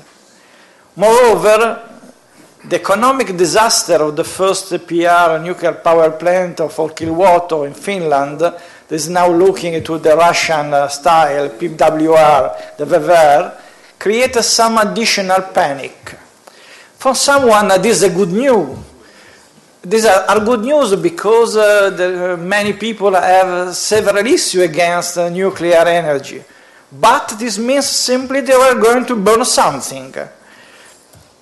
This is a statistics displayed by the International Agency of Atomic Energy. Just one comment. I would like to add some comment about the agency. The agency always says that they doesn't have enough money to support their institutional activities like safety and security of the nuclear power plant all around the world. But we learned this morning that the agency started now some new activities about sustainability and nuclear technology application to study ocean life. So the problem is they have a mission, a very important mission with respect to safety and security in the nuclear field. So they are simply doing marketing communication or something real. It's not so much clear all that. The second point, a strong development, as Giacomelli said that the shale gas search and extraction in central and northwest part of US that is rapidly changing also many political strategy, allowing, for instance, the US to look differently with respect to the past, to the Arab oil-based powers, and put themselves on the market as energy exporter. But there is a strong bottleneck with respect to shale gas and oil sands. Up to now, they are transferred from Alberta and the west part of US to the Gulf of Mexico, where the US have their refineries, simply by truck. So there is a really big project. What the project is called Keystone XL pipeline that should link Alaska, Alberta, the west part of the US, up to the Gulf of Mexico. But there is a strong opposition and with respect to some environmental issue about this pipeline. And the EPA is still looking quite severely to the whole project. So the perspective is to continue to transfer oil and shale gas by truck. This will take more and more years to develop, fully develop this energy resource. In spite of this, gas undoubtedly looks as the main energy source for the coming decades. And we are not talking about pipeline only in US, also in Europe, also in near Asia. Or we are trying to build a new pipeline, new links to develop the gas transportation. So the gas will probably will be the main energy source, primary energy source for the coming decades. Still fossil fuel, okay? Taking into account also that also in US, in Europe, we are looking for some shale gas opportunities. Well, the coming decades will be based essentially on fossil fuel. All costs, however, are rising in a fast pace, mainly for environmental reasons, both for new oil gas sources. The Alberta administration is going to put quite high standard requirement about the carbon content of the oil, but we have seen the picture a few minutes ago. The environment is not so happy about the friend called that oil sands. The environmentalists call that tar sands. It's a different perception of the same energy vector. The very long-term exploitable resources, like the Arctic one, just in this day we are reading on newspaper about Greenpeace that is trying to interfere with Russian activities on the Arctic. But all the exploitation of these resources is really investment demanding. And also there is not a science fiction, the potential interest for methane hydrate, ice. They are studying that. Always fossil fuel. So we are again facing the perspective of at least 1 or 2 decades at least, with energy production still based mainly on fossil fuel, more coal, less oil, more and more gas. The nuclear phase out of Germany and the delay with the nuclear restart in Japan up to now are simply increasing the fossil fuel burning. In this context, carbon capture technology has found its own paths to develop, but all the proposed ideas looks expensive, focused on big plans, and with potential relevant and dramatic environmental impact in case of failure. Accidental release of a carbon capture plant could be really devastating. I would like to show you some, just a few pictures about the energy panorama at the global level. CO2 emission, 2011. The main responsible of this situation is China. Europe is becoming a garden like in a Renaissance villa. It's okay. But we have simply moved all energy-intensive production to somewhere else. But the world we know is not infinite. It's a small ball. So we have moved from the energy-intensive production from Europe to China, to Southeast. But Southeast need to burn fossil fuel to make the same production. China is planning to avoid an excess, a pressure in excess to the fossil market to develop hydro at the level that has never been seen, something about more than 230 gigawatt in hydropower. Simply the dam of the three gorges is able to produce 23 gigawatt of electric power. So they environmentalists are quite worried about this kind of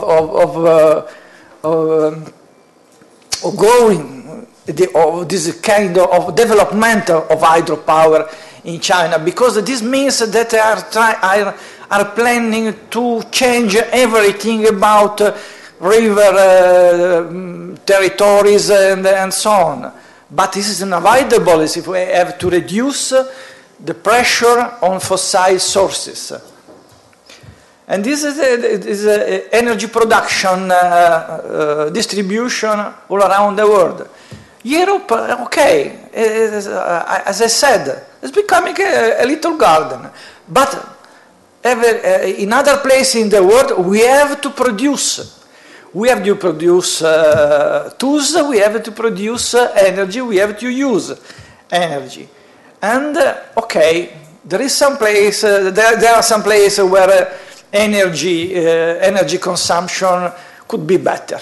Okay, we can study something about that. But the problem is that where you need to produce something, you need some relevant sources in terms of electricity.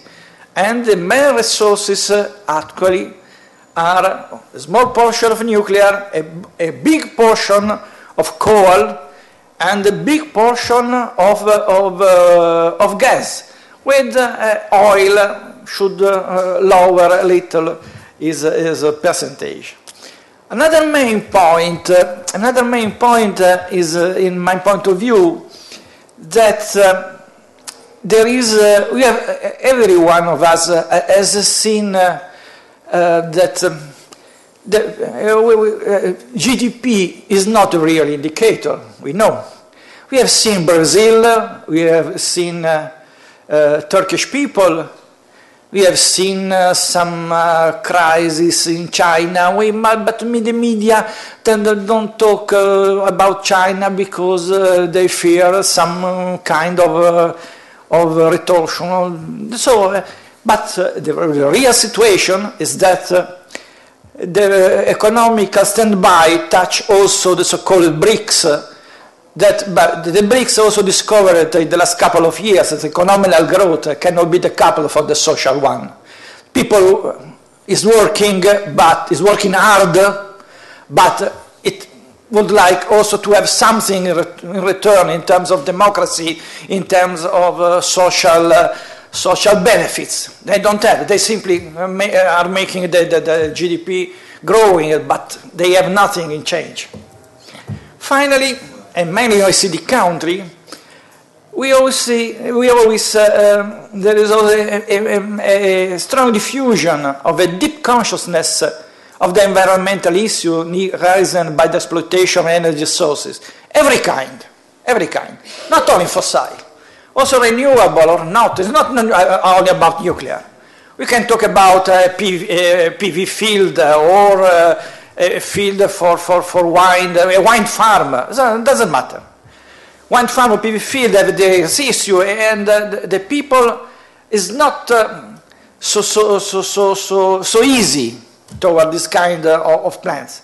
there is, in my opinion, the need of a new attitude with respect to the carbon emission, carbon heating, anthropogenic driven climate change, and also that threatens the planet, and also about all the constraints that we are putting on the environment by anthropic actions.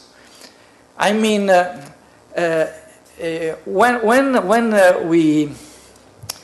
we put something on an environment, even an hotel, even each kind of installation, not only to produce something, but simply to perform some economical activity, we put some constraint on the territory, some constraint on the environment, and we need to avoid that the environment could change. But the environment naturally changed. We can take a picture and pretend that for centuries we could see the same picture. The environment is not so. We can look at the environment with something that can change, evolve, become something different. The river always change their way to the sea. The coasts are always changed along the centuries. We cannot avoid, but if we have an establishment that look at the sea, an hotel, we would like to save because this is an economical event that is something change. But I cannot accept all that. We need to accept that the environment could change. Not too much constraint. Not too much constraint. And this becomes a big issue. Because everything has been transformed in an economical parameter. What is deciding our future in terms of energy sources are not the scientists, no more the governments, because the governments have no more the money to decide, the money to support the choices. Not Italy, obviously, we are a small country, but not even US, that are cutting all kind of subsidies to all the energy activities. What is deciding the future of the energy are simply market consideration, is simply the money. In my to my presentation are some evaluation of Wall Street firms about how the various energy sources are able to return the investment in how many years and so on. They are the people that is deciding our future in terms of energy, not the scientists, not the governments. And I think that it's quite a big problem to let the money decide for a problem like energy and environment, because the money has a return type that is evaluated in terms of a year, 5 years, but energy issue must be studied and evaluated for 30 years, for half a century or more. What is stepping out now is the idea of a smart solution, for instance, for global network, for production, distribution of the energy. When you need it, become able to overcome the paradigm of you can produce it about electricity, but you cannot store it. It's very difficult. This philosophy is receiving quite a strong support by economic analysis. Remove some consideration, some facts that are also relevant and worth to mention in a current picture energy problem. I mean the return of a strategic idea of an autonomous sustainable energy policy at country level. We are talking about Europe, we are talking about US, but the real point is each country should be able to allow a sustainable energy source for its own needs, independently for what is going on all around. And this goes in opposite direction with the more appealing, more smart concept. The need of plants, for instance, for energy-based load production. And this must be or hydro, or nuclear, or coal, because gas is too expensive. That cannot rely on renewable potential. I conclude, so we respect the time, with a small spot. We need to make, to generate consensus. And I just, at the end of my presentation, I spend 2 words about, in a sort of advertising. This is Cucumber, is a social environmental network that has been designed by one of my oldest students. And the idea is to build something like Facebook or Twitter, where people could use environmental tools, could put in the network environmental issue, could allow people also participate and decide and build up consensus about energy and environmental problems. Thank you. Thank you very much. Thank you very much. And that brings us to the end of the speakers. Now, we've had a slight change in the program, apart from the fact we're terribly late. But Luigi has asked if we could have the presentation of the book next. And afterwards, he's asked me, since Maria Betty has had to leave, to just say a few words to wrap up the session, which, if there's anyone still in the room, I will do. Thank you.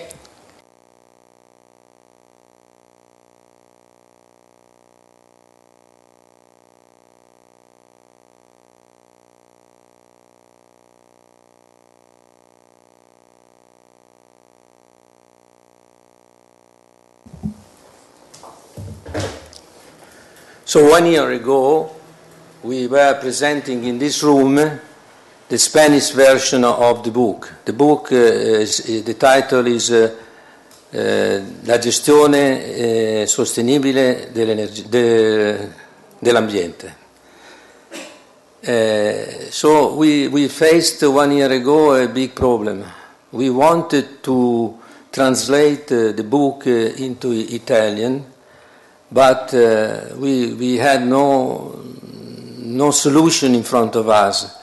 And we were very happy about the possibility to make of this problem a reference for a doctor thesis. Doctor, yes, for the second, what we call laurea magistrale, yes.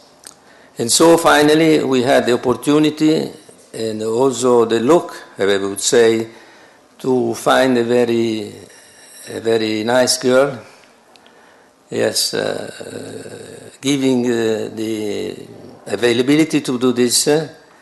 And so I would invite Noemi to just say a couple of words about the work done in translation.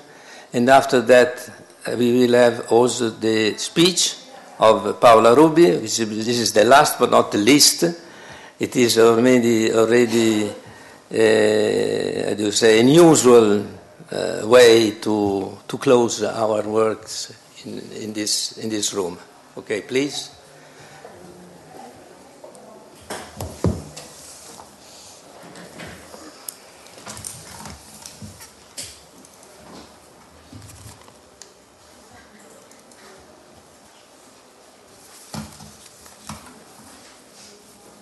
About 10 minutes. Yeah. Okay?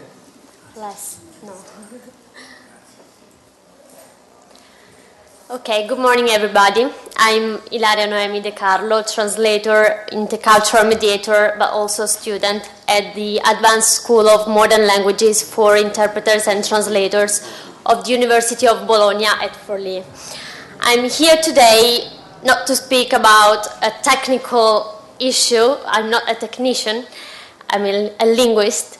But I'm here today to speak to you about my experience in translating the essay La gestione sostenibile dell'ambiente, principi, contesti e metodi, made working on my technical translation thesis in collaboration with Professor Luigi Bruzzi and Professor Francisco Serrano. Specifically, I'll tell you what challenges have to be faced during the translation of such a scientific and technical text, which combines the characteristics of a technical text with those of essays. Indeed, this book is made of many chapters written by different authors and which deal with different themes about the environmental sustainability. So for a translator who is not an expert of the field, it is very important to firstly read up and create a documentation about the treated subject, because, of course, we are not experts of this field. So it has been very useful for me to read available Italian literature on the subject.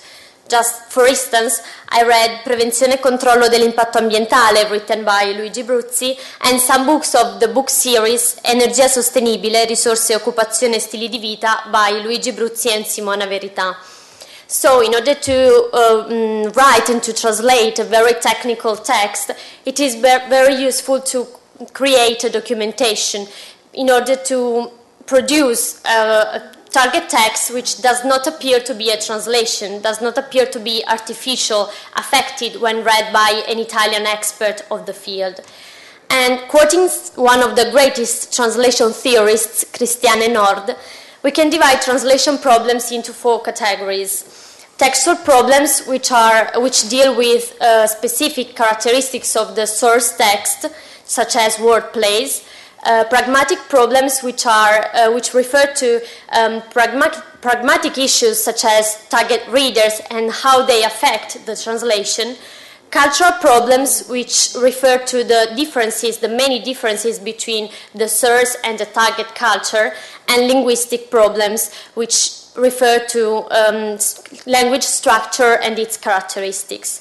And in translating this book, I found challenges and problems belonging to all these 4 categories, because when dealing with 2 different languages, there are many differences that have to be solved, that have to be faced, and which the translation process highlights. You could think that Spanish and Italian are very close and similar languages, but it is not so. Indeed, when translating this book, I realized that there are many differences between these 2 languages, and above all, if we take into account the fact that authors use a very technical language, and that technical and scientific Italian uses English calques, English expressions and loanwords, which distinguish this language from Spanish, which on the other hand is a language that does not love English so much and does not use English so much. But there is another item that is very important to highlight, and this is the fact that of culture-specific elements, that is in our case culture and specific references to the Spanish local situation, because of course this book has been written in Spanish, so there are many specific references to the Spanish legislation and the local situation. And in translating these references into Italian, we have to adapt these references to the Italian reader, because in translation it is very important to consider and to take into account the potential Italian reader. And another important element is the fact that this book is a technical and a scientific text, but it is also an essay. So it is characterized by irregular writing, which sometimes is not so flowing and which often uses expressions and elements of common language. So this balance between common and technical language has made the translation harder, of course. However, I have to highlight that one of the greatest difficulties and challenges for me in translating this book has been that of technical terminology, which is one of the greatest difficulties for translators who are, of course, not experts of the field. And indeed, this book is made of some chapters which are easier because they use common language, whereas there are other chapters which are more technical and scientific. But the whole book is characterized and Professor Luigi Bruzzi knows this. The old book is characterized by a very technical terminology. And in facing these problems, documentation has been very important for me. But I have to say that the collaboration with the expert, whose role is commended by all translation theorists, has been very important for me. And in particular, I collaborated with Professor Francesco Serrano and Professor Luigi Bruzzi. Francesco Serrano was very important for me because he's a Spanish native speaker, and of course he's an expert of this domain. So he could help me with comprehension problems, which are very common in translation.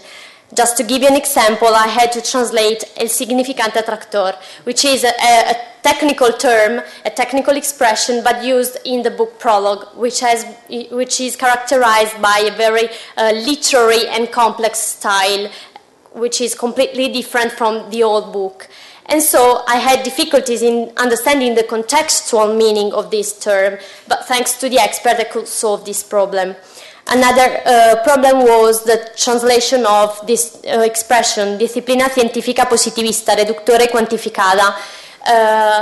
In this expression, I had difficulties in understanding the contextual meaning of quantificada. But again, thanks to the expert, we can solve these problems together.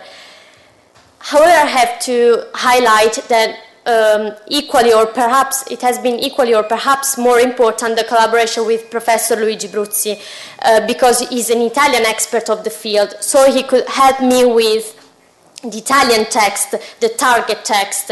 Indeed, Spanish language laws are different from Italian ones, so we often had to adapt the text according to the potential Italian reader. That is fundamental and crucial in translation. Now I'd like to end this speech by highlighting again the importance of acquiring a technical language and a scientific knowledge when translating, because in order to create a text which does not appear to be a translation, and in acquiring this scientific knowledge, it has been very important for me to create an Italian glossary, starting from the Spanish one. Indeed, at the end of the Spanish book, there is a glossary of technical terms, and we decided not to literally translate this Spanish glossary, but to create an Italian glossary made of Italian equivalents of the technical words. So I proceeded by comparing Italian glossaries, which can be found online, and then I created my own Italian glossary. And for this phase of the work, the glossary of ARPA Veneto, which can be found online, has been very useful for me. Then I'd like to highlight and underline the great educational usefulness of this translation work, because it could help me face a very technical and scientific text which combines the characteristics of the essay's translation, but also the characteristics of the technical translation, which are very different genres.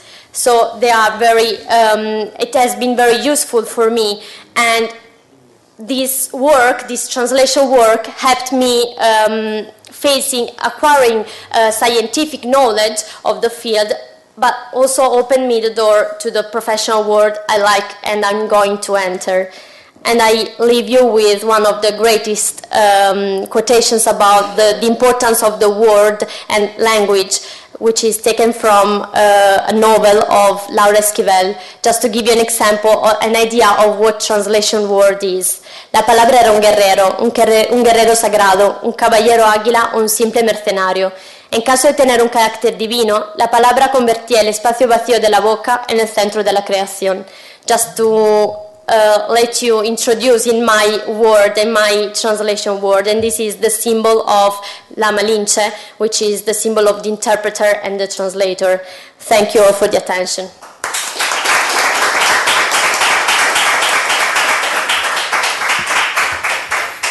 Thank you very much, Noemi. It's always a challenge to do technical translations. Yes.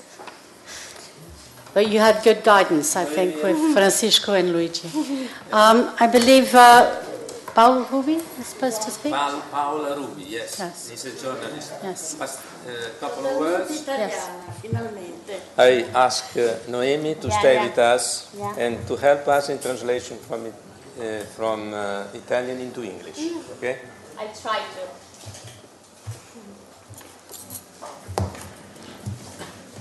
Let me introduce Paola Rubi. Paola Rubi is a very famous person in Bologna.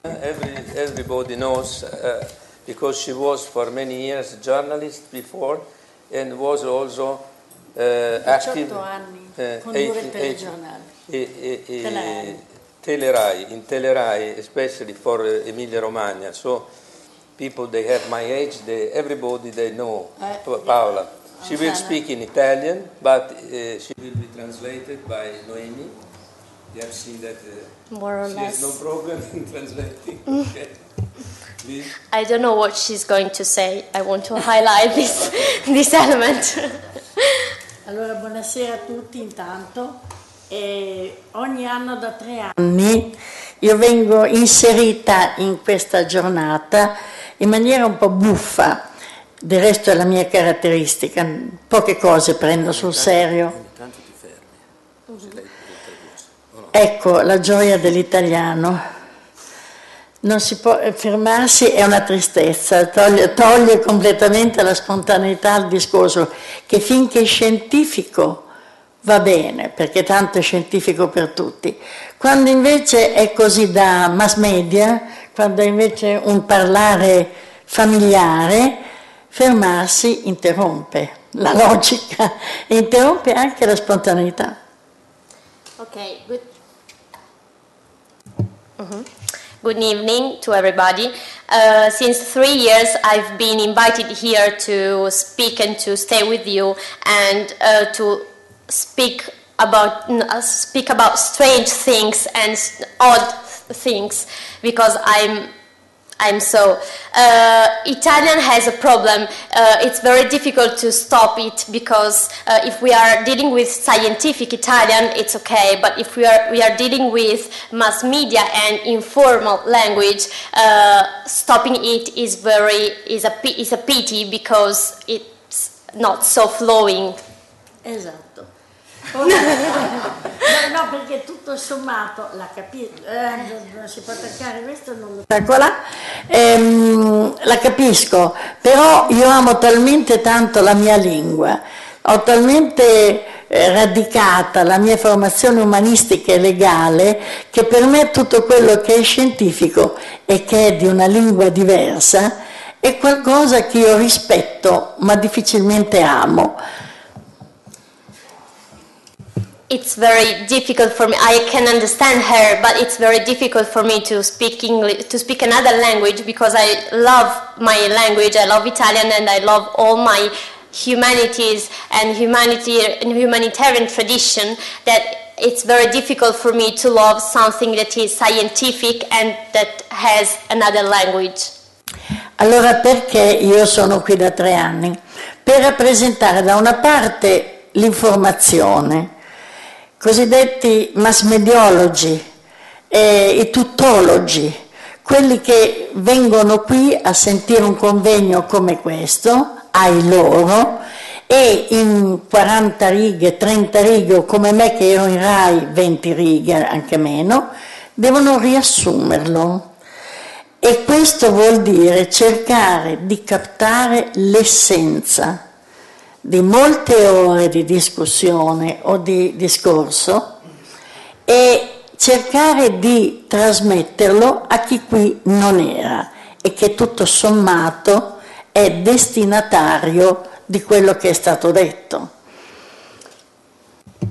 So why I'm here today, and I'm here since 3 years. I'm here to present information and mass media. I'm here to speak about scientists and people who have to summarize in 20 lines or in 10 minutes hours and hours of discussions and debates for people who were not here, who were not with them when discussing. Altro ruolo che svolgo qui è quello di rappresentare l'opinione e l'impatto che queste notizie, queste informazioni, questi volumi hanno sull'uomo della strada. Essendo una donna vorrei dire sulla donna della strada, ma non è carino, quindi è meglio dire sull'uomo della strada. E si pone l'uomo della strada un mucchio di domande proprio su questi argomenti attuali e terribili in certo qual modo. E qui purtroppo io ho trovato una risposta, insomma, vediamo. I'm here today also in order to represent the opinion of current and common people, who are people who walk on the street, street men. I'm a woman, so I'd like to say street women, but it's not so kind. So I have to say street men.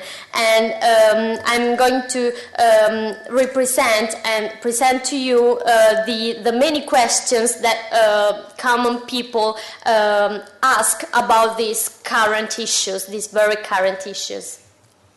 Se c'è stato un momento in cui mi sono convinta che questo libro è veramente indispensabile, è stata la giornata odierna, perché tutti i relatori, per una persona inesperta, quale io sono dell'argomento, hanno parlato del loro tema in maniera bellissima, profonda e ampia come gamma, però secondo me poco. È vero che non è che conosca l'inglese in maniera così perfetta come Noemi, anzi, però in maniera puntuale ma settoriale. Ecco perché trovo che un libro che come questo, dopo vi dirò come è diviso, tratta l'argomento della difesa, la gestione sostenibile dell'ambiente in maniera dalla molteplicità multidisciplinare, diciamo, quindi completa, è un giro completo di opinioni e sotto tante articolazioni. Secondo me è indispensabile in un momento in cui ci si rivolge da una parte a chi governa, che fa le leggi, ai politici, e dall'altra alla gente che dovrebbe venire educata in maniera diversa a capire come si deve gestire, ed è indispensabile, gestire diversamente il proprio ambiente. The moment I convinced myself that this book is really crucial and is very important has been today, because I listened to all of you and I understood that with my English, I understood that everybody spoke about his sector in depth, and of course he spoke very well, but everybody spoke on a specific, spoke about a specific sector, specific theme of environmental domain, and whereas this book is very crucial in this moment because he is not specific, is not too much specific. He speaks about the interdisciplinarities of environment and environmental issues. So it is crucial in this moment because we have to speak to both politicians and common people that we have to educate to manage all environmental issues. Esattamente, brava, bene, hai detto giusto, bravissima. Ed è proprio così, e cioè io penso che proprio materie così specifiche, così profonde perché ampie, ma così mirate, abbiano bisogno di essere, come si dice, spezzare il pane della scienza, spezzare queste cognizioni in modo che arrivino alle persone, perché tutto quello che è stato detto sulle coste, sul mare, sul verde di New York, eccetera, è lì. Poi voglio dire, quello che abbiamo detto del verde di New York, vogliamo rapportarlo al verde di Milano, di Napoli oppure di Marrakesh? Perché siamo globali e allora dobbiamo globalizzare anche culturalmente questo concetto. Ecco perché io dico, non possiamo fermarci alla gioia di fare una cosa scientifica, dobbiamo spezzare la conoscenza in maniera semplice ma chiara e convincente soprattutto di queste cognizioni. So we have to divide these broad and specific themes, which are very broad, but we have to divide these themes in order to arrive and to let common people arrive to these themes, because you spoke about coast or green New York, but New York is there, and we have to let the green item, the green issue arrive to Milan or to common people who can understand issues like the environmental domain. We have to divide this broad domain. Perfetto, continuo a darle 9 più nella traduzione perché rispecchia pienamente il mio pensiero. Ecco perché per esempio sono sempre molto affascinata dalle conversazioni con Luigi Bruzzi, perché mi vengono date delle informazioni che nella mia, ribadisco, ignoranza del settore, ma anche di, come posso dire, intermediaria, come dicevo prima, fra quello che sarebbe da conoscere e quello che sarebbe da attuare. Bisogna sempre pensare che bisogna mediarlo. Ecco perché l'idea di presentare in questo libro la materia, prima i principi, ed è fondamentale, nella seconda parte i vari moduli, cioè è chiaro che un discorso di salvezza e di, come si dice, sostenibilità, se è riferita al mondo, come si dice, costiero, al mondo rurale, ai vari settori, ai vari spezzati della realtà del mondo, va considerato in maniera fondamentalmente uguale come principio, ma enormemente diversa come metodi e come strumenti, e questo è molto importante. So I'm always fascinated by the debate with Luigi Bruzzi, because I'm ignorant of this domain, but I consider myself a mediator between knowing this domain but implementing our knowledge, our acknowledgement, and this is the key of this book, which is composed of 2 different parts. The first part speaks about principles, then the second part deals with different modules, different sectors of sustainability. These different sectors represent the different the coastal or sea sectors of the world and of sustainability, which have a common principle, the same principle, but very, very different methods. So we have to focus on these differences.